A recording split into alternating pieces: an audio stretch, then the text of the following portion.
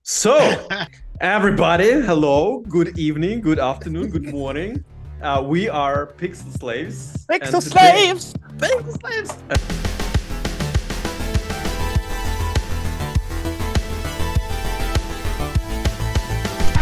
And today, and Robert doesn't know it yet, but he's a Pixel Slave too. I'm pretty sure he's slave.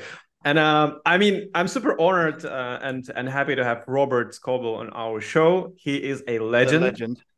And absolutely honored and really happy to be here and discuss all the stuff about AI, VR, XR, metaverse, NFT, whatever we decide to discuss, we'll just blast it. There's no script. There's no music, maybe. Just spatial audio music collection.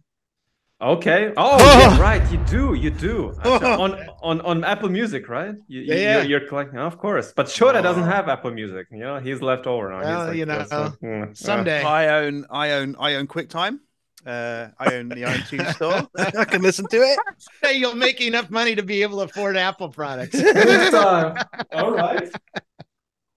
So, again, super happy to have you, Robert. How are you doing? You've been on vacation right now, right? You just came back. I'm back home. I was just in Spain for a week. It was awesome. Yeah. So all right. Things are good. You know, how's Spain doing? Spain is Spain, man. It was fun. You know, nice hot beaches, beers, chill outs. Take me next time we go. Take us. We want to go. Tapas. It's all about the food. It's all about the food and the romantic walks on the beach. You know.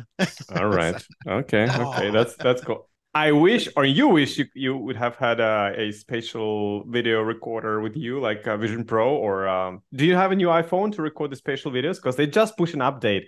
Breaking news. No, you take your HoloLens instead.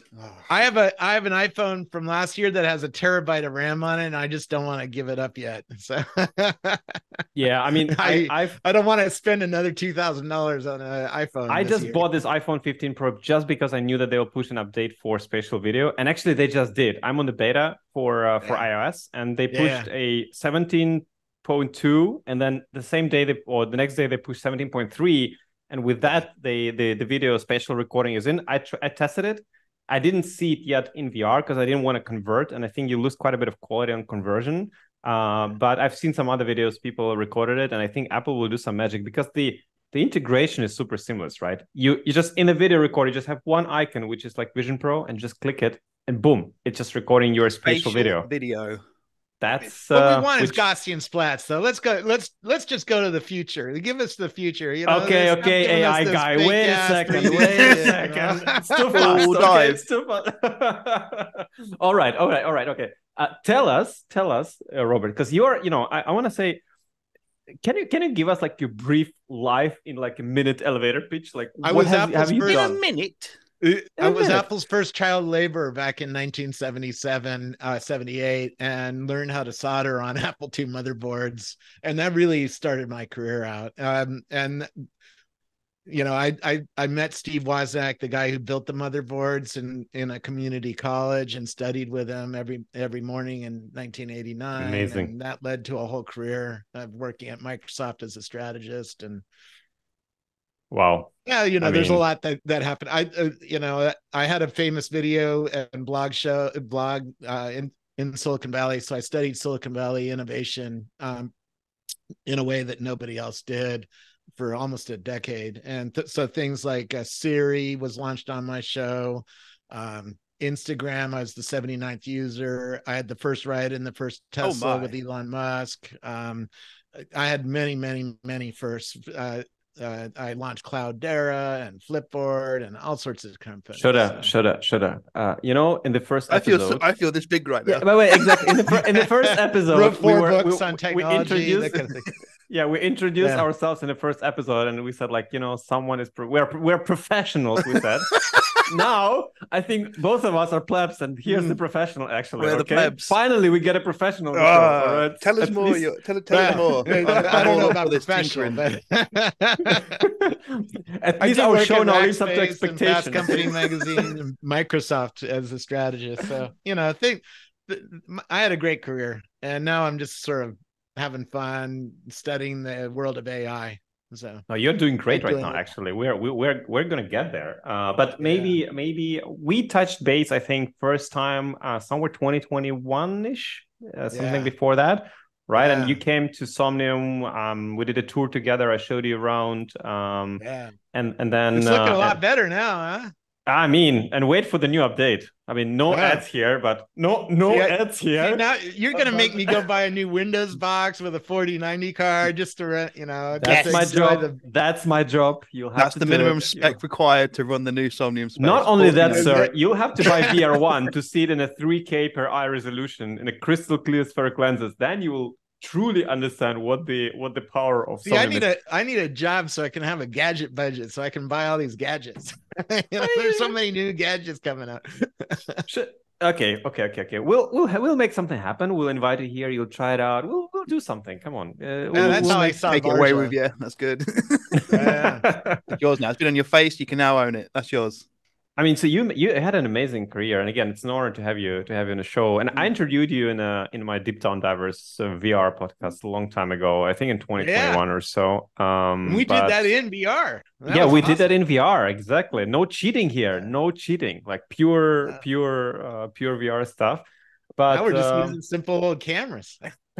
and I remember. Do you remember talking about Vision Pro? We can like let's dive into Vision Pro first. Into Apple XR stuff, and then we can go to AI because there's a lot to uncover in AI. It's hard to get hyped up because it's still out there. But we get some bits and pieces. We get some beats and pieces of puzzle. Oh, I know what it does. It's just exactly. I'm tired of waiting for this thing, man. I've been waiting for 13 years. We can't wait to spend our $3.5 grand, right? Exactly. I got the money all saved up. It's in a bank account, all ready to be spent. Exactly. I mean, no, I just wanted to say. You remember, Robert, when when Apple was far away of introducing any handset, we were on Twitter Spaces, if I recall, and we were like battling back and forth, me and you, between you were saying, I remember because we did a bet. Okay, it's very important here. We need some dramatic music. We need some. Wait. We need some dramatic music here. Okay, we need some dramatic music because we did we did a bet. All right, so Robert, because it was like 2 years, 3 years before Apple even released something. Just rumors everywhere. It's canceled, not canceled. Will be AR, XR, VR? Nobody knew. Right, and then Robert was saying it will be a VR headset. Okay, that's what you heard from you heard it from technically, exactly. And I said nobody will call it a VR headset. Exactly. I said like a VR doesn't make sense because it seems like an spatial headset. Apple didn't. And I said like VR. Apple doesn't know how to do VR. Like, I mean, they don't have apps for VR. They don't have you cannot run any games on VR. Macs are not made for the gaming, for VR. And we're like going back and forth and in the end of the day, I think you were more right definitely than me because while it's technically VR headset, but it's more of a pass-through XR thing where probably VR will be 15-20% of the use case. Most of the time, you will be actually looking at the environment and driving a Tesla. No. Look, I was not driving it. Okay. Was you moving? No, the tweet is going viral for nothing. Okay, people think I was driving. I sat down in the car. I just looked at the menu, and then I moved 1 meter forward and 1 meter backwards in the parking spot. Nobody was around, and that's it. And people like, oh my god, this guy's driving Tesla, and the VR headset is, and now it's going viral. Okay, I'm innocent. So don't do it. Don't drive Tesla in VR any VR. Okay, well, that's coming because it. For sure. Still makes too many mistakes to wear a VR headset while it's driving. Right? For sure. 2 or 3 years from now, no, it'll be done. I want to see Mario Kart overlays when you're driving down the street. I'm going to be in Somnium space. My car's driving around and all these, Exactly, because people don't get it. Like self-driving is coming. Like it's coming. I'm driving my Tesla for 8.5 years. So I was not driving it. Okay, already the same car, and I have Autopilot version 1. Which actually is very good. They updated it to a maximum limit what they could do. And I'd probably drive like 90% of all my driving on the highway. I have the version 3. My car's 5 years old with cameras. Okay. Those Americans, it's always ahead. What's going on here? Mine's got a gear stick. And around here, there's Robert, there's 12 Teslas on my street here. I can punch back. I can punch back. You know what I have, which you don't have? I have supercharging for free for life on my car. I have solar panel on my roof, and I have a Tesla battery on the wall. He's got the power of the sun. I think you need to back down from this one here. It's not quite free, but I'm orange. Okay, I'm orange. That's what I have. I have nothing more to. It's cheaper than gas. Gas here is $6 a gallon right now. By the way, don't complain. You know how much it is in Europe? Do you know? Yeah, it's almost 8 or 9. How much a liter are you paying? I'm not paying nothing because I'm driving for free from Tesla. Thank you, Elon. Thank you. But if you had a gas car, how much is €2 per liter? That's what you pay. And there's 4 liters to a gallon, almost 4.58. Yeah, so it's a lot. So it's a lot. You're paying $9, $9, exactly $9. Yeah. Exactly, man. That's exactly the reaction. Get electric, man. It's a lot cheaper. I'm electric. We got this nuclear radiator in the sky. You can collect the energy with a solar panel. Okay. Is Elon did he give you the talking points or what? I know. It's very good. First sales pitch. I can tell you the sales pitch. I know. I think I sold so many Teslas in my life because I met people and how is a Tesla? Especially in the beginning, they were meeting me because when did I buy the car? 2015. There was very few Teslas in Europe, right? And people saw the car and they came in and what is this? Why it's not making any noise? They had no idea what it is, especially in Germany, very petrol-head country. They were what is this thing? And I had to explain, and they're like, "Oh my God, this can drive this amount of miles, and per charge, and this is so cool." And it goes 0 to 60 faster than a Porsche. Oh, for sure. I was making fun of a lot of Porsches actually in Germany at the time. I laugh at Porsche people. Oh, my car's fun to drive. I'm like, yeah, but last night I was in stop and go's traffic for an hour and a half. Right? You really like to drive in a stop and go traffic? Yeah, exactly. My car's driving. I'm just sleeping. Turn autopilot. Just get a motorcycle. Best of both worlds. Slip the traffic and be really fast at the same time. Gentlemen, petrol heads. Wait. We have to go back to Vision Pro, right? There was a Vision Pro discussion. I have to be the organizer here. I have to kind of be derailed. I put you back. We actually have to talk about the future, not the past. Oh no, that's true. So I just want to say, we had this battle, and I think the bat was the dinner or something. So Robert, when you're coming to Prague, I hope you do soon. At least for Somnium Connect. I'll let you know more when it's actually happening. Next year? No. Actually, much faster. You'll see. We're not before end of the year. It's hard to plan. We're not disclosing actually, but you will see. It's I think hopefully it will be doable. I can see this already. I'm not going to come to Prague, but I'm going to get a 4090 card and join you virtually. So I'm sure Somnium. That should be a thing you should set up there. Yeah, that's a good idea. There'll be a virtual thing. Have the VR. He knows how to play me. He knows how to play me. I cannot say no to this. Oh my God, you got me, Robert. You got me. I hate getting it, man. Flying to Spain and back was a pain in the ass. Just traveling in general, it's a slog, isn't it? Have you seen let's talk Vision Pro because I think it's a very important device, and I think it will again, as much as people hate to hear this, and again, I'm not an Apple fanboy. You remember, Robert? You said to me, I'm an Android head. I'm a PC user all my life. My first smartphones were those Windows phones and pens and stuff. Then I bought the first iPhone. Was the best phone I've ever had. Then iPhone started to fall back. Android caught up within a few years, and I switched to Android. I never switched back, but 1.5 years ago, I said, look, I knew that Vision Pro is coming already. That was clear that they will announce it. And I bought myself an iPhone and MacBook just to get into the ecosystem. I forced myself to do it because I wanted to understand and be ready when the Vision Pro is coming. Fast forward today, I have an iPhone and MacBook, and I use them probably 15-20% of the time of what I use of PC. I mean, I use iPhone quite a bit. This recording is done on iPhone. Amazing camera. I just flip the phone. It recognizes it as a camera. For the MacBook. Boom. I don't need any special cameras. The quality is hopefully good. And the tying between the ecosystem is amazing. Really... Exactly. And that's what I want to bring it. So I'm in an ecosystem right now, and I can see the puzzle pieces, right? They introduced the new iPhones. They can record spatial videos right now. That's one piece, right? Another piece, they have new AirPods with the USB-C, and everybody thought, look, Yeah, and everybody's like, that's just a new connector. But what they did is they changed the chip, which will work with the Apple Vision Pro exactly without latency.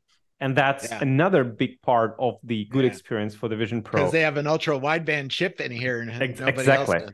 Now, that's another piece of puzzle, right? And I think the spatial video is one of the things. I said it when Apple Vision Pro was announced officially. That moment when I saw that they are going to do those special memories and videos and stuff, I said, that's the killer feature for me to be, I mean, I would use it for many other things, but I think for many people and for myself as well, being able to rewatch your memories in a spatial 3D environment, it's magical. Like I use those Lumia pads, like with a 3D screen. It's very good. It's very good. And you kind of get I have a looking glass screen, similar thing. Exactly. And you kind of get it and you're like, wow, okay, this is amazing. But if you can do it natively in Vision Pro, have you seen this company? I'll give them a shout out because they're doing an amazing job. Let me quickly find it. They are doing the same thing as Vision Pro, but they try to bring it for like Quests. It's called Whist Labs. And what they do is we'll put a video here somewhere. Ooh, magic. We'll put a video here of Whist Labs. And there is like a video where the guy's in his room and he opens up he's in Quest 3, I guess. And the room is empty, right? There's a sofa. And he opens up a menu and then clicks and then plays the memory. And then suddenly on the sofa, in the corner of the sofa, mother with a child appears, kind of like blended in. And this is just a recorded memory, the 3D memory. And then he watches it and then he just turns it off. And that, I think, is just imagine Vision Pro. That's an AI that you can talk to. Okay, that's another. That's what we do in Somnium, right? That's a live forever mode. We're bringing Somnium. Like you will be able to record yourself actually already starting this year, and you'll be able to bring yourself back to life in a virtual environment. But imagine you are in Vision Pro, which I think will do it 1,000 times better, more polished and better, quality and stuff. You can see your kids playing Lego on the floor of your flat 10 years later. That will bring tears into your eyes. I guarantee you. I just guarantee you this will be emotional. I've been telling people, just use your standard 2D camera and take a lot more video of your family. 100%, certainly now that we're 100%. going into holiday season when families get together, do some more videos, because that'll matter to you 10 years from now when your dad dies, or my dad's gone, right? My dad is gone too. And that what actually kind of prompted me to do the Live Forever for Somnium. Because I think many people want to preserve the memories and kind of like not necessarily wait until you see what the AI do. You hand your video over to like Luma AI and turn it into a Nerf or a Gaussian splat? No. I mean, I'll do it in Somnium. I'll do it in Somnium decentralized. You know me, right? I'm more of a decentralized guy. I don't want to have all my info videos in Mark Zuckerberg's hand. I want to control this is Luma AI. It's a little startup, but you hand a 2D video to Luma and it creates a 3D scene out of the video. So you can 7 years from now, you're going to do that just because, and you're going to take your 2D video that you filmed at Christmas time with your parents or something like that and turn it into a 3D scene and have them sitting on the couch with you, Absolutely. See how this is going to happen. Right? Absolutely. And people think it's nuts and it's science fiction. It's actually happening very fast. Like I think from the moment we're getting the Vision Pro to a moment where this will be a reality for many people. We're talking about maybe 3, 4, 5 years max. So by the end of the decade, we'll be doing it on a daily basis. We'll be in XR quite a bit of time at home. We will use it for memories and video calls. Have you seen this new video of Vision Pro? Again, we'll put it somewhere here. Vision Pro recording or making your own avatar. This tutorial, like all the sounds and it's just well done. And again, Apple will revolutionize the industry where Meta or Facebook had 7 years head start, and yet they will be playing catch up next year. It's incredible how they will be playing. They're not going to catch up because of a number of reasons. I agree with you. They'll have a product that people will also care about, right? For sure. And we should talk about because last time we talked, I talked about what the first version of Vision Pro is. They have a second version coming a year later, which has a lot more GPU. Rumors. No, it's not just rumors. A lot more GPU. right? So now you start thinking about all the neural radiance fields and the Gaussian splat kind of stuff. That's going to come in with the second version. Then a year later, they're coming out with a lightweight pair of glasses. And that's the iPhone moment. That's when it's going to change. Regular people go, oh, that's what all you nerds with VR glasses were talking about, right? Yeah, I think so as well. And I'm not sure whether the pair of glasses will be that fast, like 3 years. I think it's more closer to 2030. Do you think? I don't know. Robert knows. He lives in the future. But I slipped Siri 4 He's months just right myself. Now. So schedule. I am not arguing here. Okay, I'm just playing devil's advocate. Okay, just playing that. Well, here's one. Why do you think there's so much new GPU in your new phone that you just got? No, you think it's just to play 2D video games on the surface of the phone? It's for the glasses. Absolutely. Because if you have a pair of glasses with a virtual screen, you need to have a lot of GPU to create scenes and screens for the glasses. So are we going to see more PUC technology, do you reckon? Yeah. Also for the cameras, right? I mean, you need a lot of processing power to process footage from the camera and to make spatial video. Like spatial video takes quite a bit of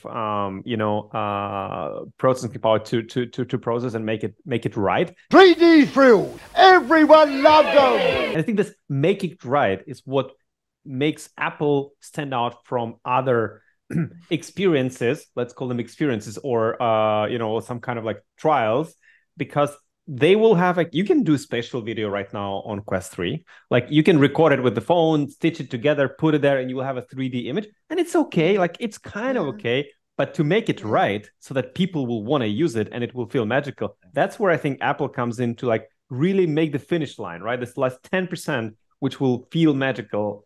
Again, I hate to say this. Here's the real problem for Meta, because if I have a Quest 3 sitting on my coffee table at Christmas dinner, right, and I have a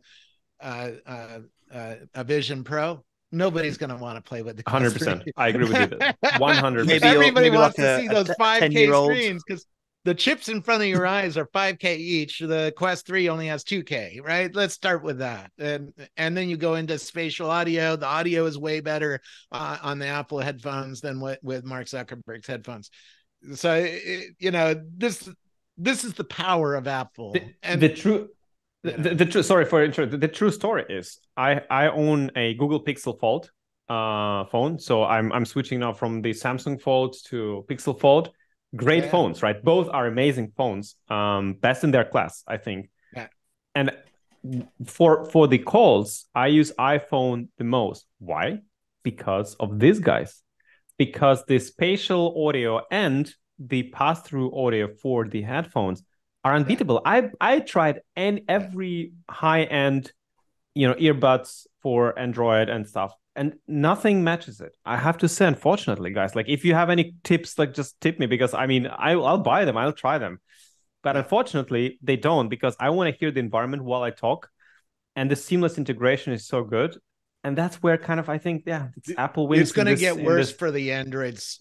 All right, so I'm talking to you on an M1 Macintosh, right? Same here. 21% of that chip is neural.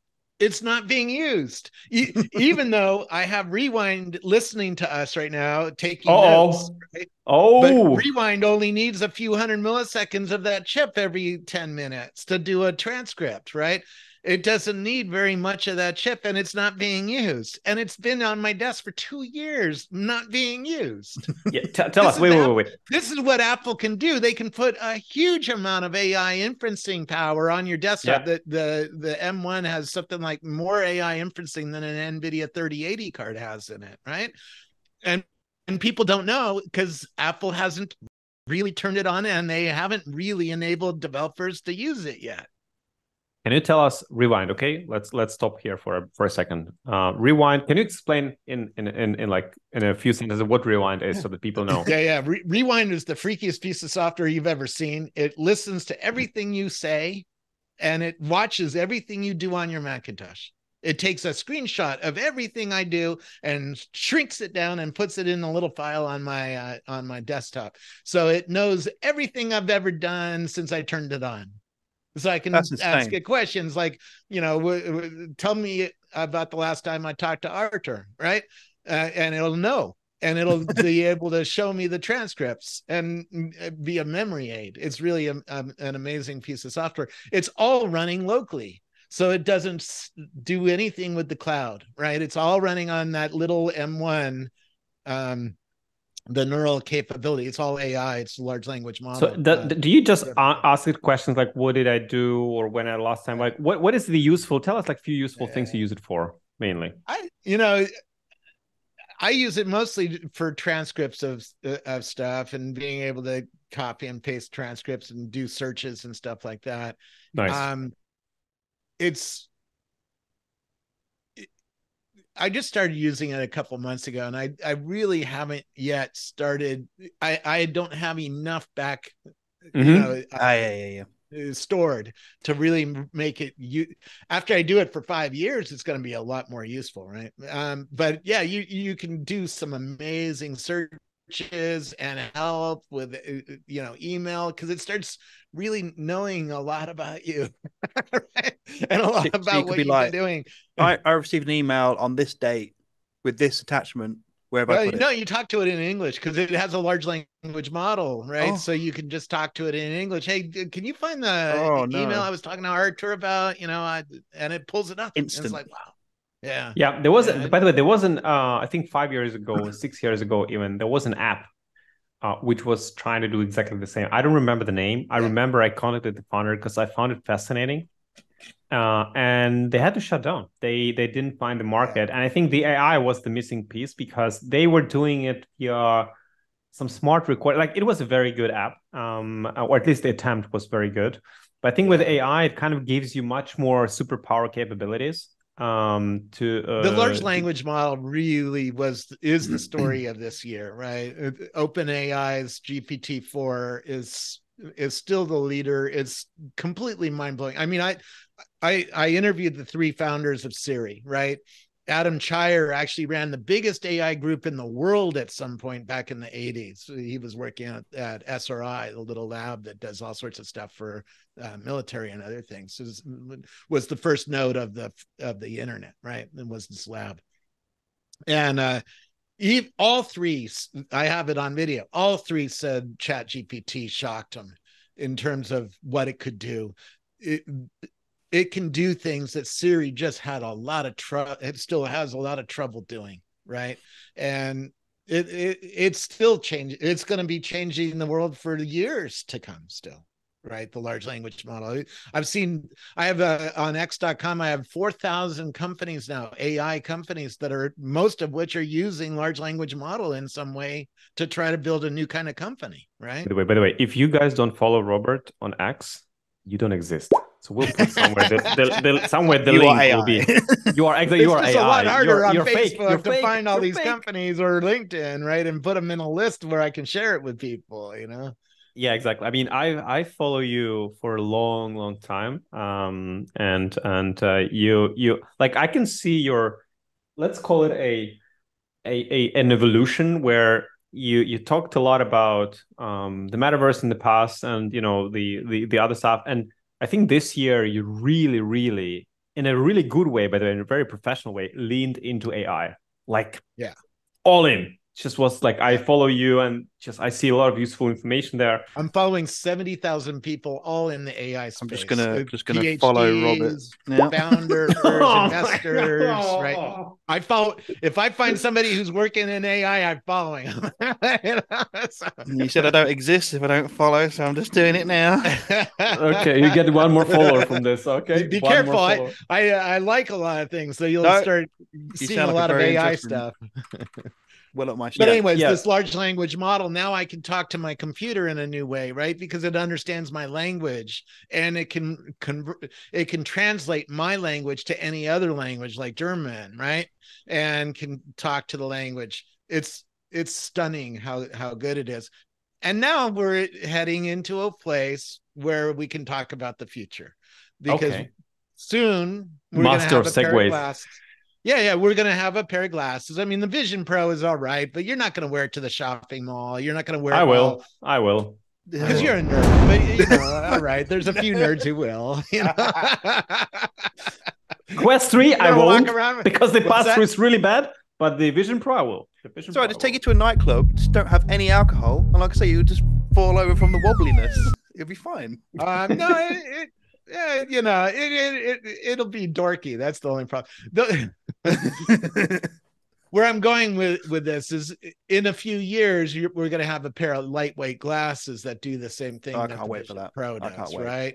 And in the glasses, you're going to have virtual beings that you can talk to, right? In Somnium Space, soon I'm going to have a virtual being around me. I can meet a human or I can meet an AI, and the AI I can talk to about anything. That's good. Exactly. In Somnium Space, you'll be able to just turn on the green screen feature, and basically it will cut off it. You can do it now already, but like it'll cut off all the environment and just leave your avatar next to you. So you'll be able to meet with your friends while you see the pass through, but they will be kind of like in your environment, those VR avatars. So that will be kind of like our version of the pass through thing, because you know we're a virtual reality world in the first place. Like you go to Somnium, just cut off the real life. You don't want to have like real life, and you want to just dive into some crazy worlds of imagination and God knows what else. But yeah, some pass through thing will be super useful. And to me, I just want to like, when I saw that the Whistle Lab and or the 3D video, it hit me because imagine this, like I give you a scenario and you tell me if it's cool or not. If I am the king of the world, baby. If you think that will pick up or not. But I think what we'll see is, let's say you're walking in Prague or somewhere in US, in your city, right? And people with their phones, with their iPhones, or with Vision Pros, or with, you know, Next glasses, whatever, they will record spatial videos at that place of some moment, and they will anchor it physically to that place. And you'll be walking with the Vision Pro, and you'll come to that point. It will tell you that there's like some video, and you will see, for example, like, you know, you'll turn, like, let's say Prague Castle, and you will turn the video on, and you will see like car accident.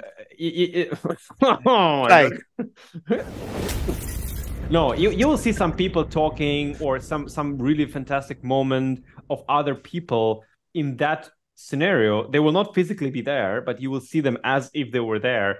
I think this will be a new way of how to share content among each other.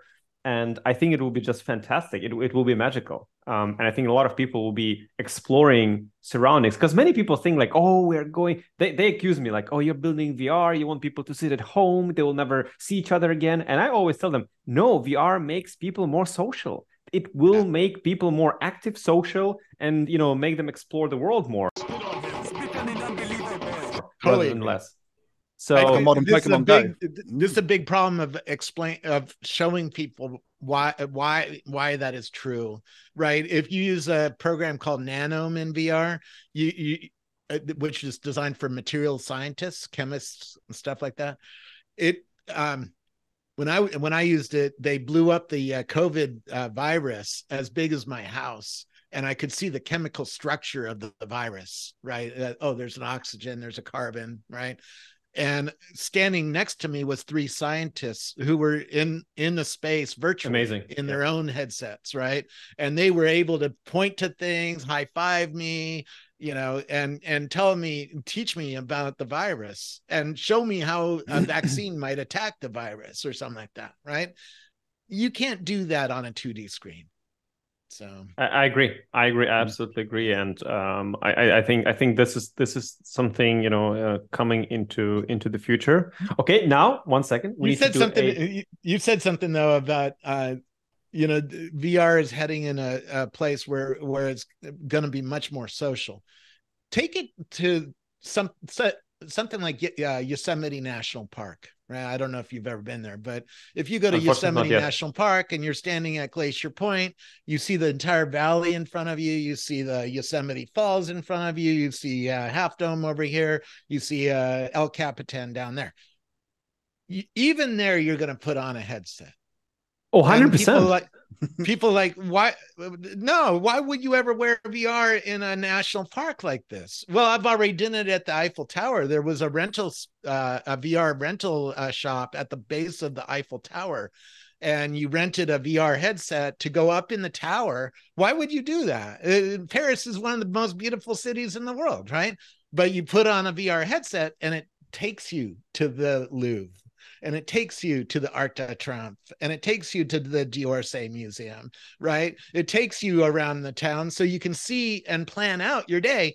You know, you take it off, you enjoy the analog, the reality Analog, that's in brilliant. front of you, and you put on the VR headset, and then you make out plans, and you can see the town in a whole different way, right? And same thing at Yosemite National Park. You put on a pair of glasses. Well, now it can tell you the stars that you're seeing above your head. It can tell you the plants that are around you. It can tell you the mountain ranges around you. And then a virtual ranger can appear and start giving you the history. It can actually visualize freaking dinosaurs when they were there and all the other stuff. Can you imagine? Or the glaciers that caused the valley to be formed. You could show what that looks like. And a quest giver. When you want to play all this, I can just picture, like World of Warcraft, just going back to being nerdy again. You put your glasses on, and there's virtual quest givers to go to different places of the world. Great to meet you. Or different, like in your area. Of course, and they will reward you for that. But not even this. Like when Vision Pro has been announced, we're walking down the street with friends, and I said, guys, just stop for a second, look around, and we're in Prague again, one of the most beautiful cities in the world. Period. Yeah, and we're in the city center, like. Our office is literally in the city center with all these beautiful towers and stuff. And I said, like, just look around yourself. In a couple of years, not wearing glasses while you're outside will feel empty, will feel like analog, because you will know that you're missing so much more information. This very famous like CGI videos, they were popular like half a year ago, when like the person is on the bus and then they see all the ads. It will be kind of like this, but less clutter, less ads, obviously, and things like that. But it will be useful, because imagine you're in a meeting, you see the name of the person, you can, look at their LinkedIn profile. And it's like, hey, Robert, we never met, but I see you worked at this company. I worked there 10 years ago. Boom, you have a conversation right there happening immediately. We're already seeing this with augmented reality with the Google Maps, right? If you're I was just in Barcelona using Google and Apple Maps to navigate around the city as I'm walking around. It shows you the street names on the buildings, right? Virtually. Yeah. And it shows you, go down this aisle, right? With arrows on the buildings. It's like, this is how the world is going to work. Imagine it's in the glasses. Boom. Yes. Yeah. Way better in glasses, instead of having to hold your phone up and look at the buildings to see, which alley you're supposed to go down in Rome or something like that. Now you just wear the glasses and it can show you. Right, 100%. 100. And when people tell me like, why you would Apple Vision Pro will never be used outside, I said it will be the first thing people will do, including myself. I'll go outside, of course. I'll go for a drive. Try it out. Nerds will. It's too big and too dorky, and also it's just not built for that. It's sexy. You'll find that it doesn't work very well in bright sunlight. So this is going to be a problem for the first one is designed. It cannot be worse than Meta Quest 3. So if it's better than that, all good. It'll be about the same or better than that. But it's not really designed. Should be better. It's a dorky device. It's covering your eyes. Me and you will do it because we're nerds. But normal everyday people, no. But we can start predicting where it will go, right? In 5 years, people are going to have a lightweight pair of glasses on. Yep. And that's when you are going to walk around the street. I remember the day when I bought, because when I had an iPhone, then I had few Android phones. And then I saw on my trading desk, with the corner of my eye, the ad from Samsung introducing the first Galaxy Note. Yeah. And that phone for that time was huge, was incredibly big. Okay. That was like a size of people. So I saw the phone with a pencil, with the, S Pen. And I said, oh my God, it captivated me. I bought it right then. And like 1 week later, I bought it. And all the colleagues were like, oh my God, you have an umbrella. You can play ping pong, like all those jokes, And I said, guys, you don't get it. Like, you don't understand. Every phone will be the size of this phone. And this is the future. And they were making fun of me. And then 5 years later, they were all happy, wearing the big phones. I'm like, hey, by the way, what about the umbrella? Do you remember? they all kind of, it was the trend-setting phone. Like the size of the screens, they nailed it at that time. The Note was actually too small. Now it's much bigger. And it's the same. Like people will make fun of it. I remember people making fun of Tesla when Elon has introduced the first like concept of Model S. That right about that time, I put I had trading screens. Everybody thought he was an idiot for starting a car. I had the first ride. He gave me the first ride in serial model number 1 of the Roadster. I had the first pitch. I was video streaming it on a Nokia phone. I was that's making him sad. How long ago? Do you have that video? Do you have that video right? still? Do you have that video still somewhere? No, the video's gone. I have the pictures, but the video's gone. But can you send us some pictures? We'll put them here in the show. Is it possible? Yeah, you can search for Scoble Calican, because we were racing Jason Calican. Oh, okay, Jason Calican. All right. Yeah. So I have pictures. There's lots of blog posts. We'll put them somewhere. But anyways, exactly. Everybody thought he was an idiot for starting a car company. Nobody had built a profitable car startup in 100 years, right? So, and imagine. So I knew the Roadster, I knew the Tesla, and then I saw the concept Model S, and I loved it. You remember there's a gray picture of the concept of Model S. Again, we'll put it here somewhere because it was so beautiful, and it captivated me because I believe that electric car, this is the future.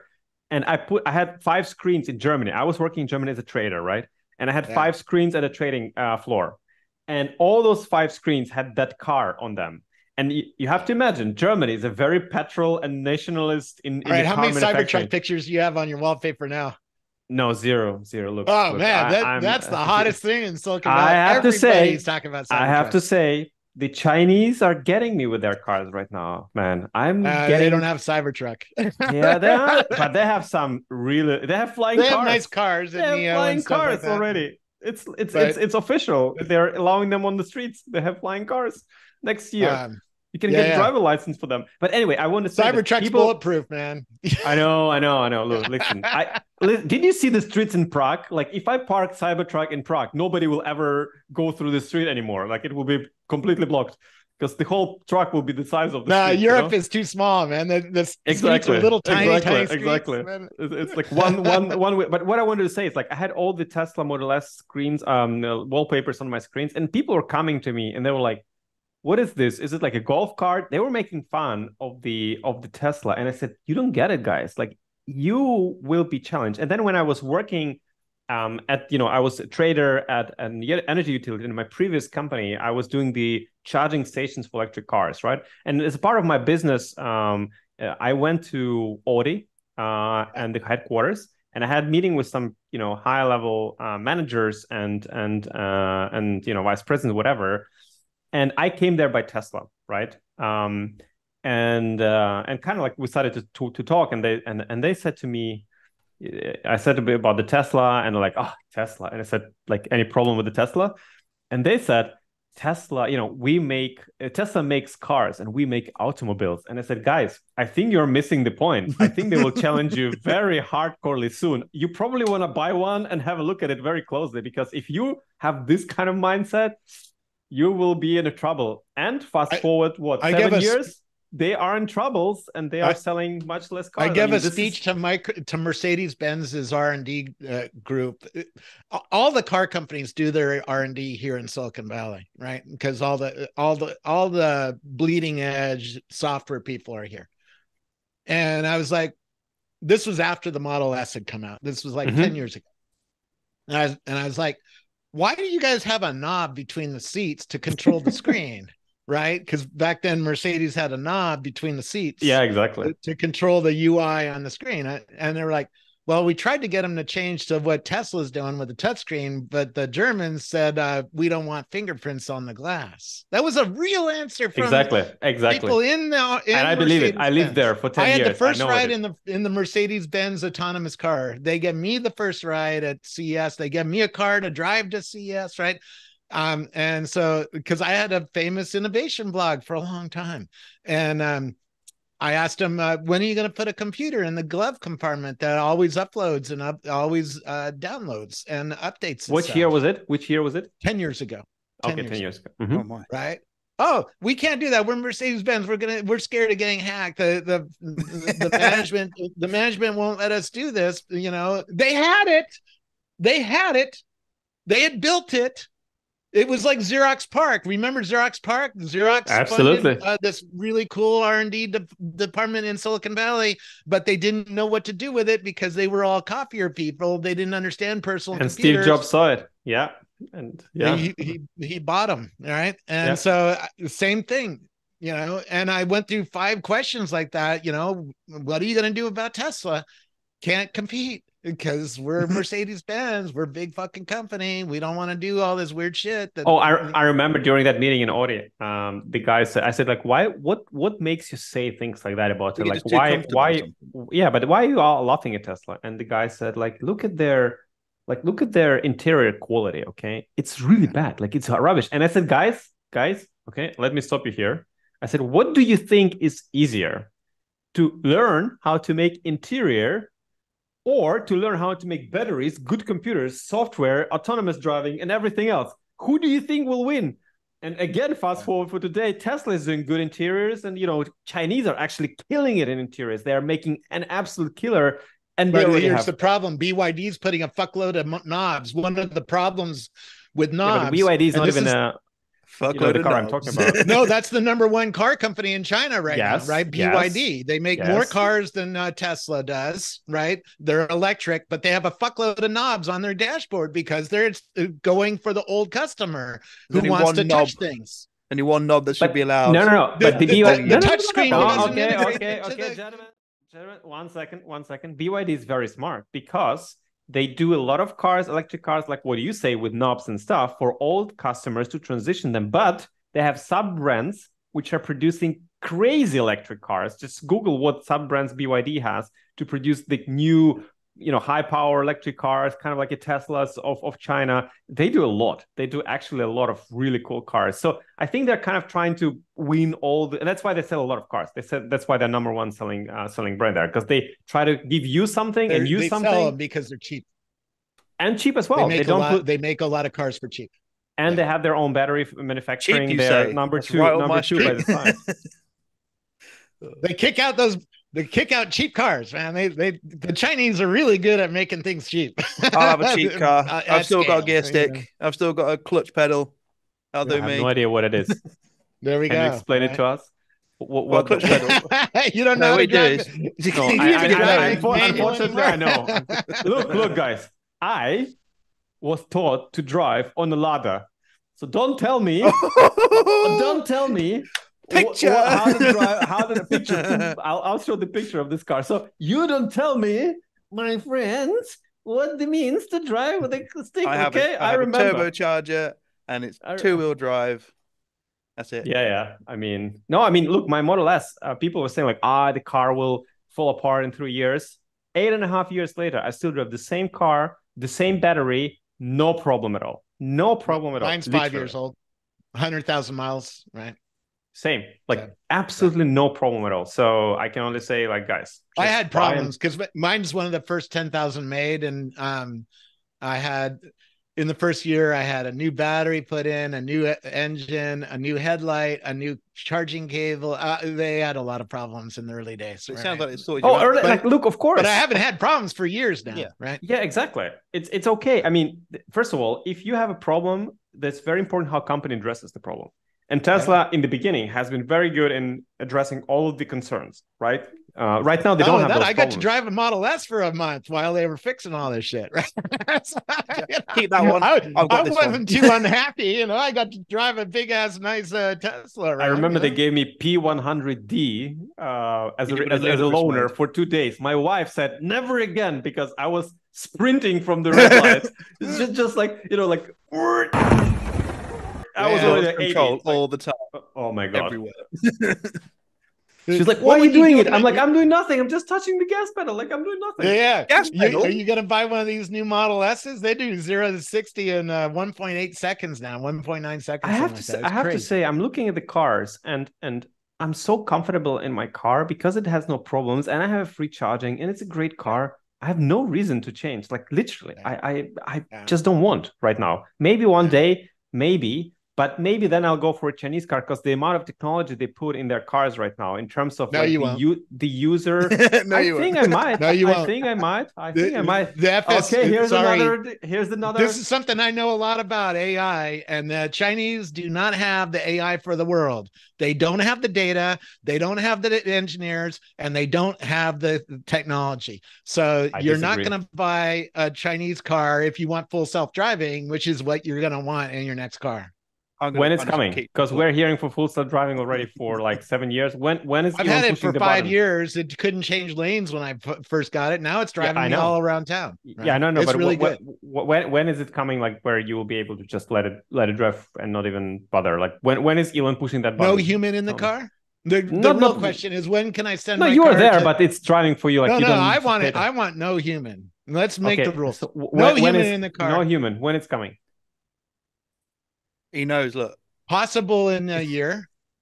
It needs another year after that to get rid of any last problems and make the error rate go way, way, way down, right?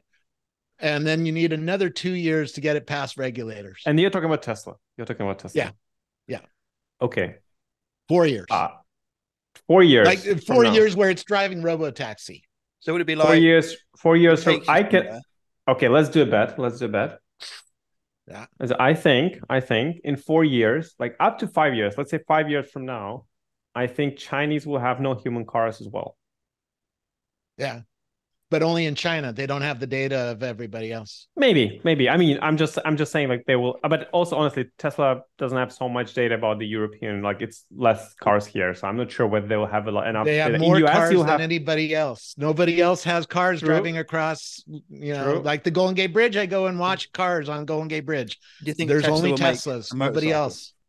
Yeah, I agree. So yeah, I think 5 years in China, they will have full self-driving cars, no problem. They'll be zipping around, no humans there. In Europe, I don't know. Hard to say, honestly, because also, don't forget, your streets are narrow, man. Your streets are really narrow. The legislation you have a lot of chaos. EU legislation will never allow it. They were like, oh my God. You remember, so when I bought Tesla, and they switched on, probably half a year after I bought it, they switched on the autopilot, right? Yeah. And then they were iterating every 2 weeks. There was an update, and it became like in 3 months, it became so much better. So it was so usable. And then I started to use it on autobahns, on highways. And my personal record, because in the first days of it, my personal record was driving 135 kilometers distance without touching a wheel once. And then EU came, and I know because I heard about it, the lobby from automakers, from German automakers came in because they were so pissed on Tesla that Tesla was overtaking them so fast. They came in and they lobbied EU to make a new rule that every 30 seconds you need to touch the wheel. So Tesla pushed an update, and now it bothers me every 30 seconds, because before that, Tesla was only bothering me when it recognized that there's a lot of traffic and some lane changes. It said, hey, by the way, you want to kind of, take the wheel. Now I need to do it every 30 seconds. So I have to like put the hand on the wheel and do it. And of course I'm watching the road, but I'm just saying like it made it worse. Like it was really good. Then EU made it a bit worse. So I'm not sure about full self driving in European Union. It will be very, very tough. You'll see it soon. The version 12 software stack that's coming is insane. All right, here's a different way to look at it. Take it out of cars. We're heading toward robots. I just met a guy who works on Optimus. He told me in a year and a half, Optimus has learned more tasks than Boston Dynamics has learned in 13 years. The speed of learning is faster for Tesla's AI than anybody else's. Why? Because they have the car fleet. Yep. They have data. My car fleet is taking and Twitter. And now they have Twitter. Bingo. And that's why you're going to buy a Tesla autonomous car over somebody else, because the Chinese don't have X.com. I can see how this is going. I'll do it.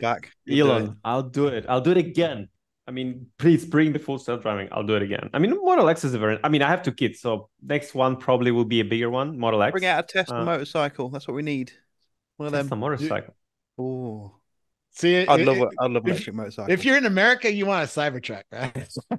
I mean, it's an amazing car. Cybertruck looks good. I guess if you're in Germany on the Autobahn, you'd want a Model S or something, right?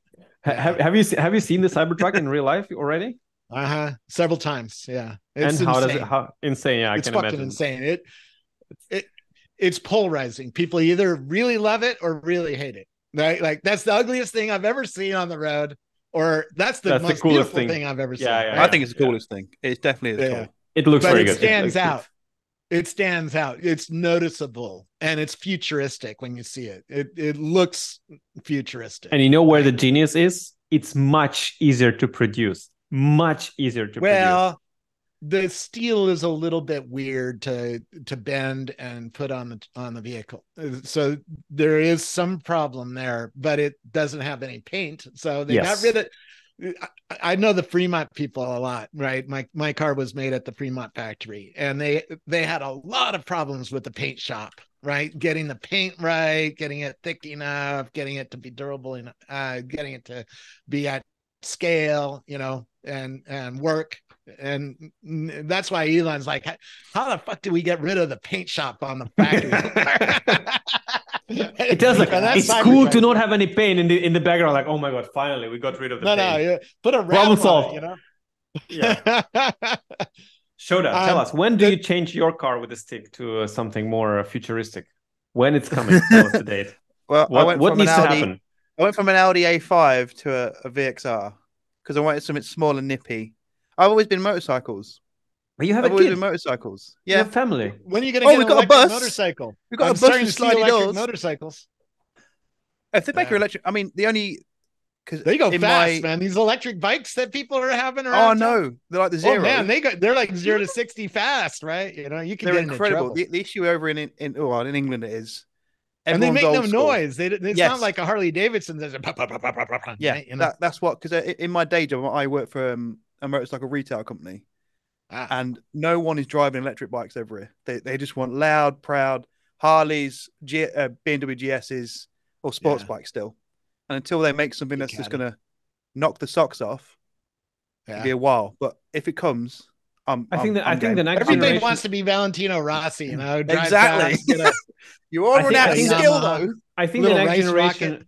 The next generation of bikes, motorcycles will be, my personal opinion. I'm not in bikes at all, by the way, so I might be completely wrong. But my opinion is, like it will be not self-driving, but it will be self-balancing. I think those self-balancing bikes, which will help you, like this, the Tesla Roadster, the new one, will have thrusters, so it will self-correct on the turn, so you'll be able to go sharp turns much faster. That's what the Elon promises. But it'll make everybody Valentino Rossi. You can get the but that's what I'm saying. the self-balancing bike will take you for a ride. You will be able to put my knee down or anything. It will just do it for me. Yeah, it will be. It. I saw Valentino Rossi do a wheelie down Indy, right down the whole way. Can it do that for you automatically? Oh, that'd be a good idea. I mean, we've got anti-wheelie. We could surely do enable wheelie. AI wheelies, just hold it for you. You heard it first here, gentlemen, ladies and gentlemen. AI wheelie, okay? That's AI wheelies. AI wheelies. This is the term we anchor, okay? We just anchor it here. AI wheelies. Okay, I mean, back to what you guys are doing. So what's going on in the metaverse and the XR space? You're building a headset now. I mean, that's crazy. Yeah, I mean, I tried to talk you out of that shit, but we're building headset. I mean, I've, in my opinion, because I see a lot of, so all the companies, by the way, and there's like 4, not so many, to be honest, who are making the headsets, or 5. Yeah. They're all pivoting to kind of like, they're trying to do consumer wearable thing standalone, okay? Which is, again, I think for Apple and Meta is legit because they know how to do it. For the rest, it's very, very hardcore catch-up game. They don't know how to do the software right, blah, blah, blah. Anyway, they all tried to do it. They all pivoted directly to like consumer wearables. And I see a lot of need because PC VR for enthusiasts ain't going anywhere. The full immersion people who are running, 4090s and pushing it to the limit, and developers and universities and all of this stuff, it's not going anywhere. And I am missing a great headset, and I was missing already like several years ago, a great headset which can be, first of all, open source. So it's open and you don't have like hidden licenses or like, this Kurgs, and it's a very high resolution headset.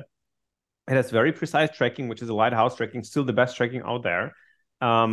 It has amazing panels. It has eye tracking, hand tracking, all the peripherals, 3 USB-Cs. Like, I was missing that killer headset, and I was looking around and no company was actually doing it. And I said, look, we need to do it ourselves. If we as Somnium Space, as the platform, if we need to stay relevant, and if we want to control, not the control, but if we want to have still a pathway to our customers, which will not be taken by 3 big giants in a walled gardens, we need to build our own avenue to our customers. And that was the premise of the headset. And that's why I started to build it. By the way, hardware is fucking hard, okay? It's expensive to build. It's hard to build. And it's a hell of a journey. I used to work for a video capture card company back in the 90s. We fucked up the mold. It cost $100,000. Took another month, right? Building these kinds of things. Tell me, I know exactly what you're talking about. So what I'm saying is, hardware is hard, but we're after 2.5 years, we're at the finish line. We're starting the production. I'm very proud that we're producing it in Europe locally. So we're making the places for people to work. We're contributing to the local economy. We're doing this super high quality headset. We're doing it in a very reasonable price, and we're doing the most high quality PCVR headset which probably ever existed for consumers. And it excites me. It excites me because we are open sourcing the eye tracking algorithms. We're open sourcing and giving access to all the cameras and all the hardware parts of the headset, so that if you're a developer, you're talking. Exactly, and because Apple is not going to do Apple will give you zero. Not going to zero. Exactly. No, Apple has the eye sensors, but they're not going to let developers do too much with those. And they're storing everything on the local headset, right? They're not going to let that go up to the cloud, So all the freaky shit I'm going to have to do on the Somnium. Yeah, so that's the hardware part, right? Hardware part needs to be open, needs to be accessible by developers, and that's my belief. And it needs to be high quality. Like we are, Apple brings the 4K per eye, like 3.8K per eye displays. Our displays are 2.9K. So Apple has like 32 million pixels. We have 22, 23 million pixels in our headset. And this resolution, like starting from 2.9K per eye, you don't see pixels. Like your eye doesn't see it. Apple wanted to be, they wanted to do UOLED. It has its own downside and there's a lot of upsides as well. So, we're bringing the headset, which will serve people for 5+ years. They're going to look better, right? If you're watching a movie in the Apple headset. Correct. And also, look, it's all about trade-offs a bit. Right now, building hardware, I know, like, if you want to have a big field of view, because for me, a field of view is important. Yes, Apple has 100 degrees, 105 degrees field of view. Yeah. We're bringing so you can still see a little bit of an edge. Correct. Right. We're bringing 125, and that is a big difference. Like you are suddenly you are watching, you're seeing with peripheral visions. Like for people who are playing flight simulators, for social VR is important, because if you are talking to people around you, and we'll put some picture here. There's a nice picture to demonstrate this. If if there's a group of people around you, if in the small headset, you don't see them, like you don't see half of the people standing talking to you, but with our headset you will be able to see that. And I think this is important. So we're kind of like a little bit looking at social VR. So that's the hardware part, open source, letting people develop with it. We sell you device. All our partners, like for example hand tracking and stuff, will announce some really cool stuff, but we give you license which you don't need to worry. Whether you're a developer or a consumer or a company, we say no strings attached. You buy our hardware, you own it, no licensing. You can do what if you earn $25 billion with this headset, good for you. We don't want anything from you. We just want you to be happy with our hardware. So that's kind of our hardware journey. And the software journey, you've been there, and we're now already for 1.5 years, we're working on a new update for Somnium. We're making our platform more open, more versatile, more beautiful, obviously, more immersive. Yeah. And we let developers do basically everything. They can just go take the game they already developed and port it into Somnium. They can put it there and they can start monetizing it in a decentralized way again. And again, we're not taking your things hostage. You own your data on Somnium. You control your data. Everything you record for Live Forever mode with AI, it's on your computer, and only if you. So you're not taking 30% like Apple's going to take? No, because if Apple's let's say you do the same thing in the Apple. 5%. We're taking 5%. And by the way, You can take any object from someone, because these are non-blockchain, these are NFTs, and you can go and sell it outside in any other marketplace for free. You don't even need to ask me, a thing. So only if we will be good, if we will provide you enough of a good user experience, you would do it on our marketplace, and you will pay us 5%. But if you really hate me, which might happen, if you really hate me, please don't. But if you do, you will just take it away on the other marketplace, because you can, it's decentralized, and you will sell it without paying me anything. So that's kind of my theory. I want to have metaverse cannot be centralized, because it's a wall garden. It's not a metaverse anymore. It's a wall garden. And I believe in an open metaverse where people and users have full control over their digital lives. Like you just, as much as I love how Apple will approach Vision Pro, and as much as I hate Meta for what Meta is, it's a closed ecosystem. It's something they control, and you have zero power over those companies, like zero. And that is a very, very slippery slope. And I think we need some kind of counterbalance on the other side, and that's what we try to be. We're trying to be this counterbalance with that. That's the world we're in. We're in an Apple world, and you're coming in and going, "Hey, there's a different way to do it." Our physical selves. Yeah. Well, developers are going to get sick of the rules. They're not going to be able to do much about it because all the rich people are going to have apples. But there needs to be somebody like you pushing the world and pushing Apple, because Apple needs some competition and they don't have it. Yeah, we need. I don't try to kind of imagine not imagine, like, I'm not naive enough to think that I'll push Apple, or we'll become like, I hope we'll become bigger in terms of grow with our users. I'm not trying to conquer the world. Maybe I am, who knows. But anyway, what I'm trying to say is, like, I think that users, there's always needs to be a check, and users need to have a I imagine it as an escape valve. Like, you open up a bit and the pressure just goes out in this one tiny hole, and I think that's what is needed, because otherwise the system will just overload and explode. So you need to kind of to flow this pressure somewhere. And that's how I imagine Somnium at the moment, to be able, for those who want to escape the wall gardens, they will be able to do so, and they will be able to do so with high quality devices, with a high quality metaverse and experience, and yet they will have an amazing experience. So this open approach is really going to matter when we start using a lot of AIs, right? If you're playing a video game and you're talking to virtual beings in the game, or you're walking around a shopping mall and a virtual being comes up and starts talking to you, where does the data for that go, right? Yes. And Apple's trying to keep it local, but I think they're doing fairly okay job, by the way. They're doing fairly okay job. If I compare it to others. But I call it Apple's building a temple. If you go to Jerusalem, where Paul the Baptist grew up, his little town had a temple in the middle of the town, which is where you did your shopping, got your schooling, went for dinner, got your entertainment, right? All was in the temple. The church owned the temple, but the church was up on the hill, separate, right? That's Apple. Apple's a centralized thing, very nice. But if you get kicked out of the temple, you're shunned. You can't do business, right? You got to go to another town. Right? Here we are, another town. The other town, right? Meta. We're heading into a world where we're going to be interacting with many, many different AIs all the time, and having the freedom to talk to the sensors is going to really start mattering. Yes. Right. Absolutely. Being able to talk to the eye sensors and the microphone and the cameras. We're seeing multimodal is going to be a huge trend next year, right? Multimodal means that the AI can see the camera, can understand what you're seeing in the real world, right? Which is a real key part of mixed reality.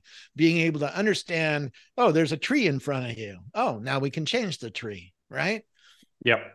That's all going to be done by AI, and having the freedom to do that is going to be real important. So, which AI do you guys use as an assistant? Do you use them, by the way, on a daily basis? And which I'm ones trying are you a lot of them. ChatGPT, OpenAI is still the leader. Their models give you better answers than anybody else. There's a whole bunch of work on other models. If you go to Hugging Face, you see a whole list of all sorts of smaller models that are built with fewer parameters. The smaller models run on your phone. And that's the key. Yeah, that's crazy. Oh, big model in the cloud running on a big NVIDIA H100 cluster, right? That's OpenAI. That's the best answer. But if you're wanting to run on the phone and you don't want to give the data to the centralized place, then you have to run it on the phone or on your desktop, right? Or on your headset, on your glasses. That's where and by the way, the Somnium architecture of the Somnium worlds, the worlds which are people building on top of our platform, are built in a way that they can stream the data from their own servers. They don't need to host everything on our server. They don't need to trust us. They can host and stream data in real time. So when you go as a user, when you go to their world, it loads up from their servers and you communicate with them, and they can host it on their own computers or clouds or whatever. And it becomes a truly decentralized place where people can host without a single point of failure, because that's what I want to eliminate. I want to eliminate, the point where if something happens to me or whatever, so that company can still run and the platform will exist kind of forever. That's the goal. Eventually, here's the new privacy problem that I think Apple's going to try to do pretty well with. I was playing with my Quest right in the living room, and my wife walked in the room. Now the Quest has, this HoloLens has 4 cameras, right? The Quest, same thing. It has a bunch of cameras to build a model of your room around you, right? My wife walks into the room naked. Well, where's the inferencing being done on that? Is all that video going up to Mark Zuckerberg's centralized server or to you? I'm still processing what you just said. Okay. Right? Out of nowhere, naked wife. Is it all going up to Somnium? If I'm playing Somnium Space, and wait a second, right? And I'm in a new AI Somnium Space, right? Where's all that inferencing? There's no data leaving your computer for Somnium Space headset, even though it has passed through and hand tracking and stuff. All the data are on your computer. We are not uploading any data from your computer. Nothing. Zero. And that's it. Like this is it. We give you full sensor control. We open source the algorithm for eye tracking, and we just let you do it. Like just do it whatever you want. But we are not even the data which you record in Somnium for your movements, your speech, your animation, even the field of view, what do you see for the live forever mode, all that data are on your local machine. And only when you want us to make your live forever mode work, you give us the access to the certain amount of data, only the amount you want and not us. So you can literally have zero leakage of data, and you have 100% of control. That's what I want. I don't want, me as a founder, by the way, I don't want to deal with storing terabytes and gigabytes of data of people's personal information. Why would I want it? I don't want to deal with that. Like the same with the blockchain. Every person owns their wallet. Here's why.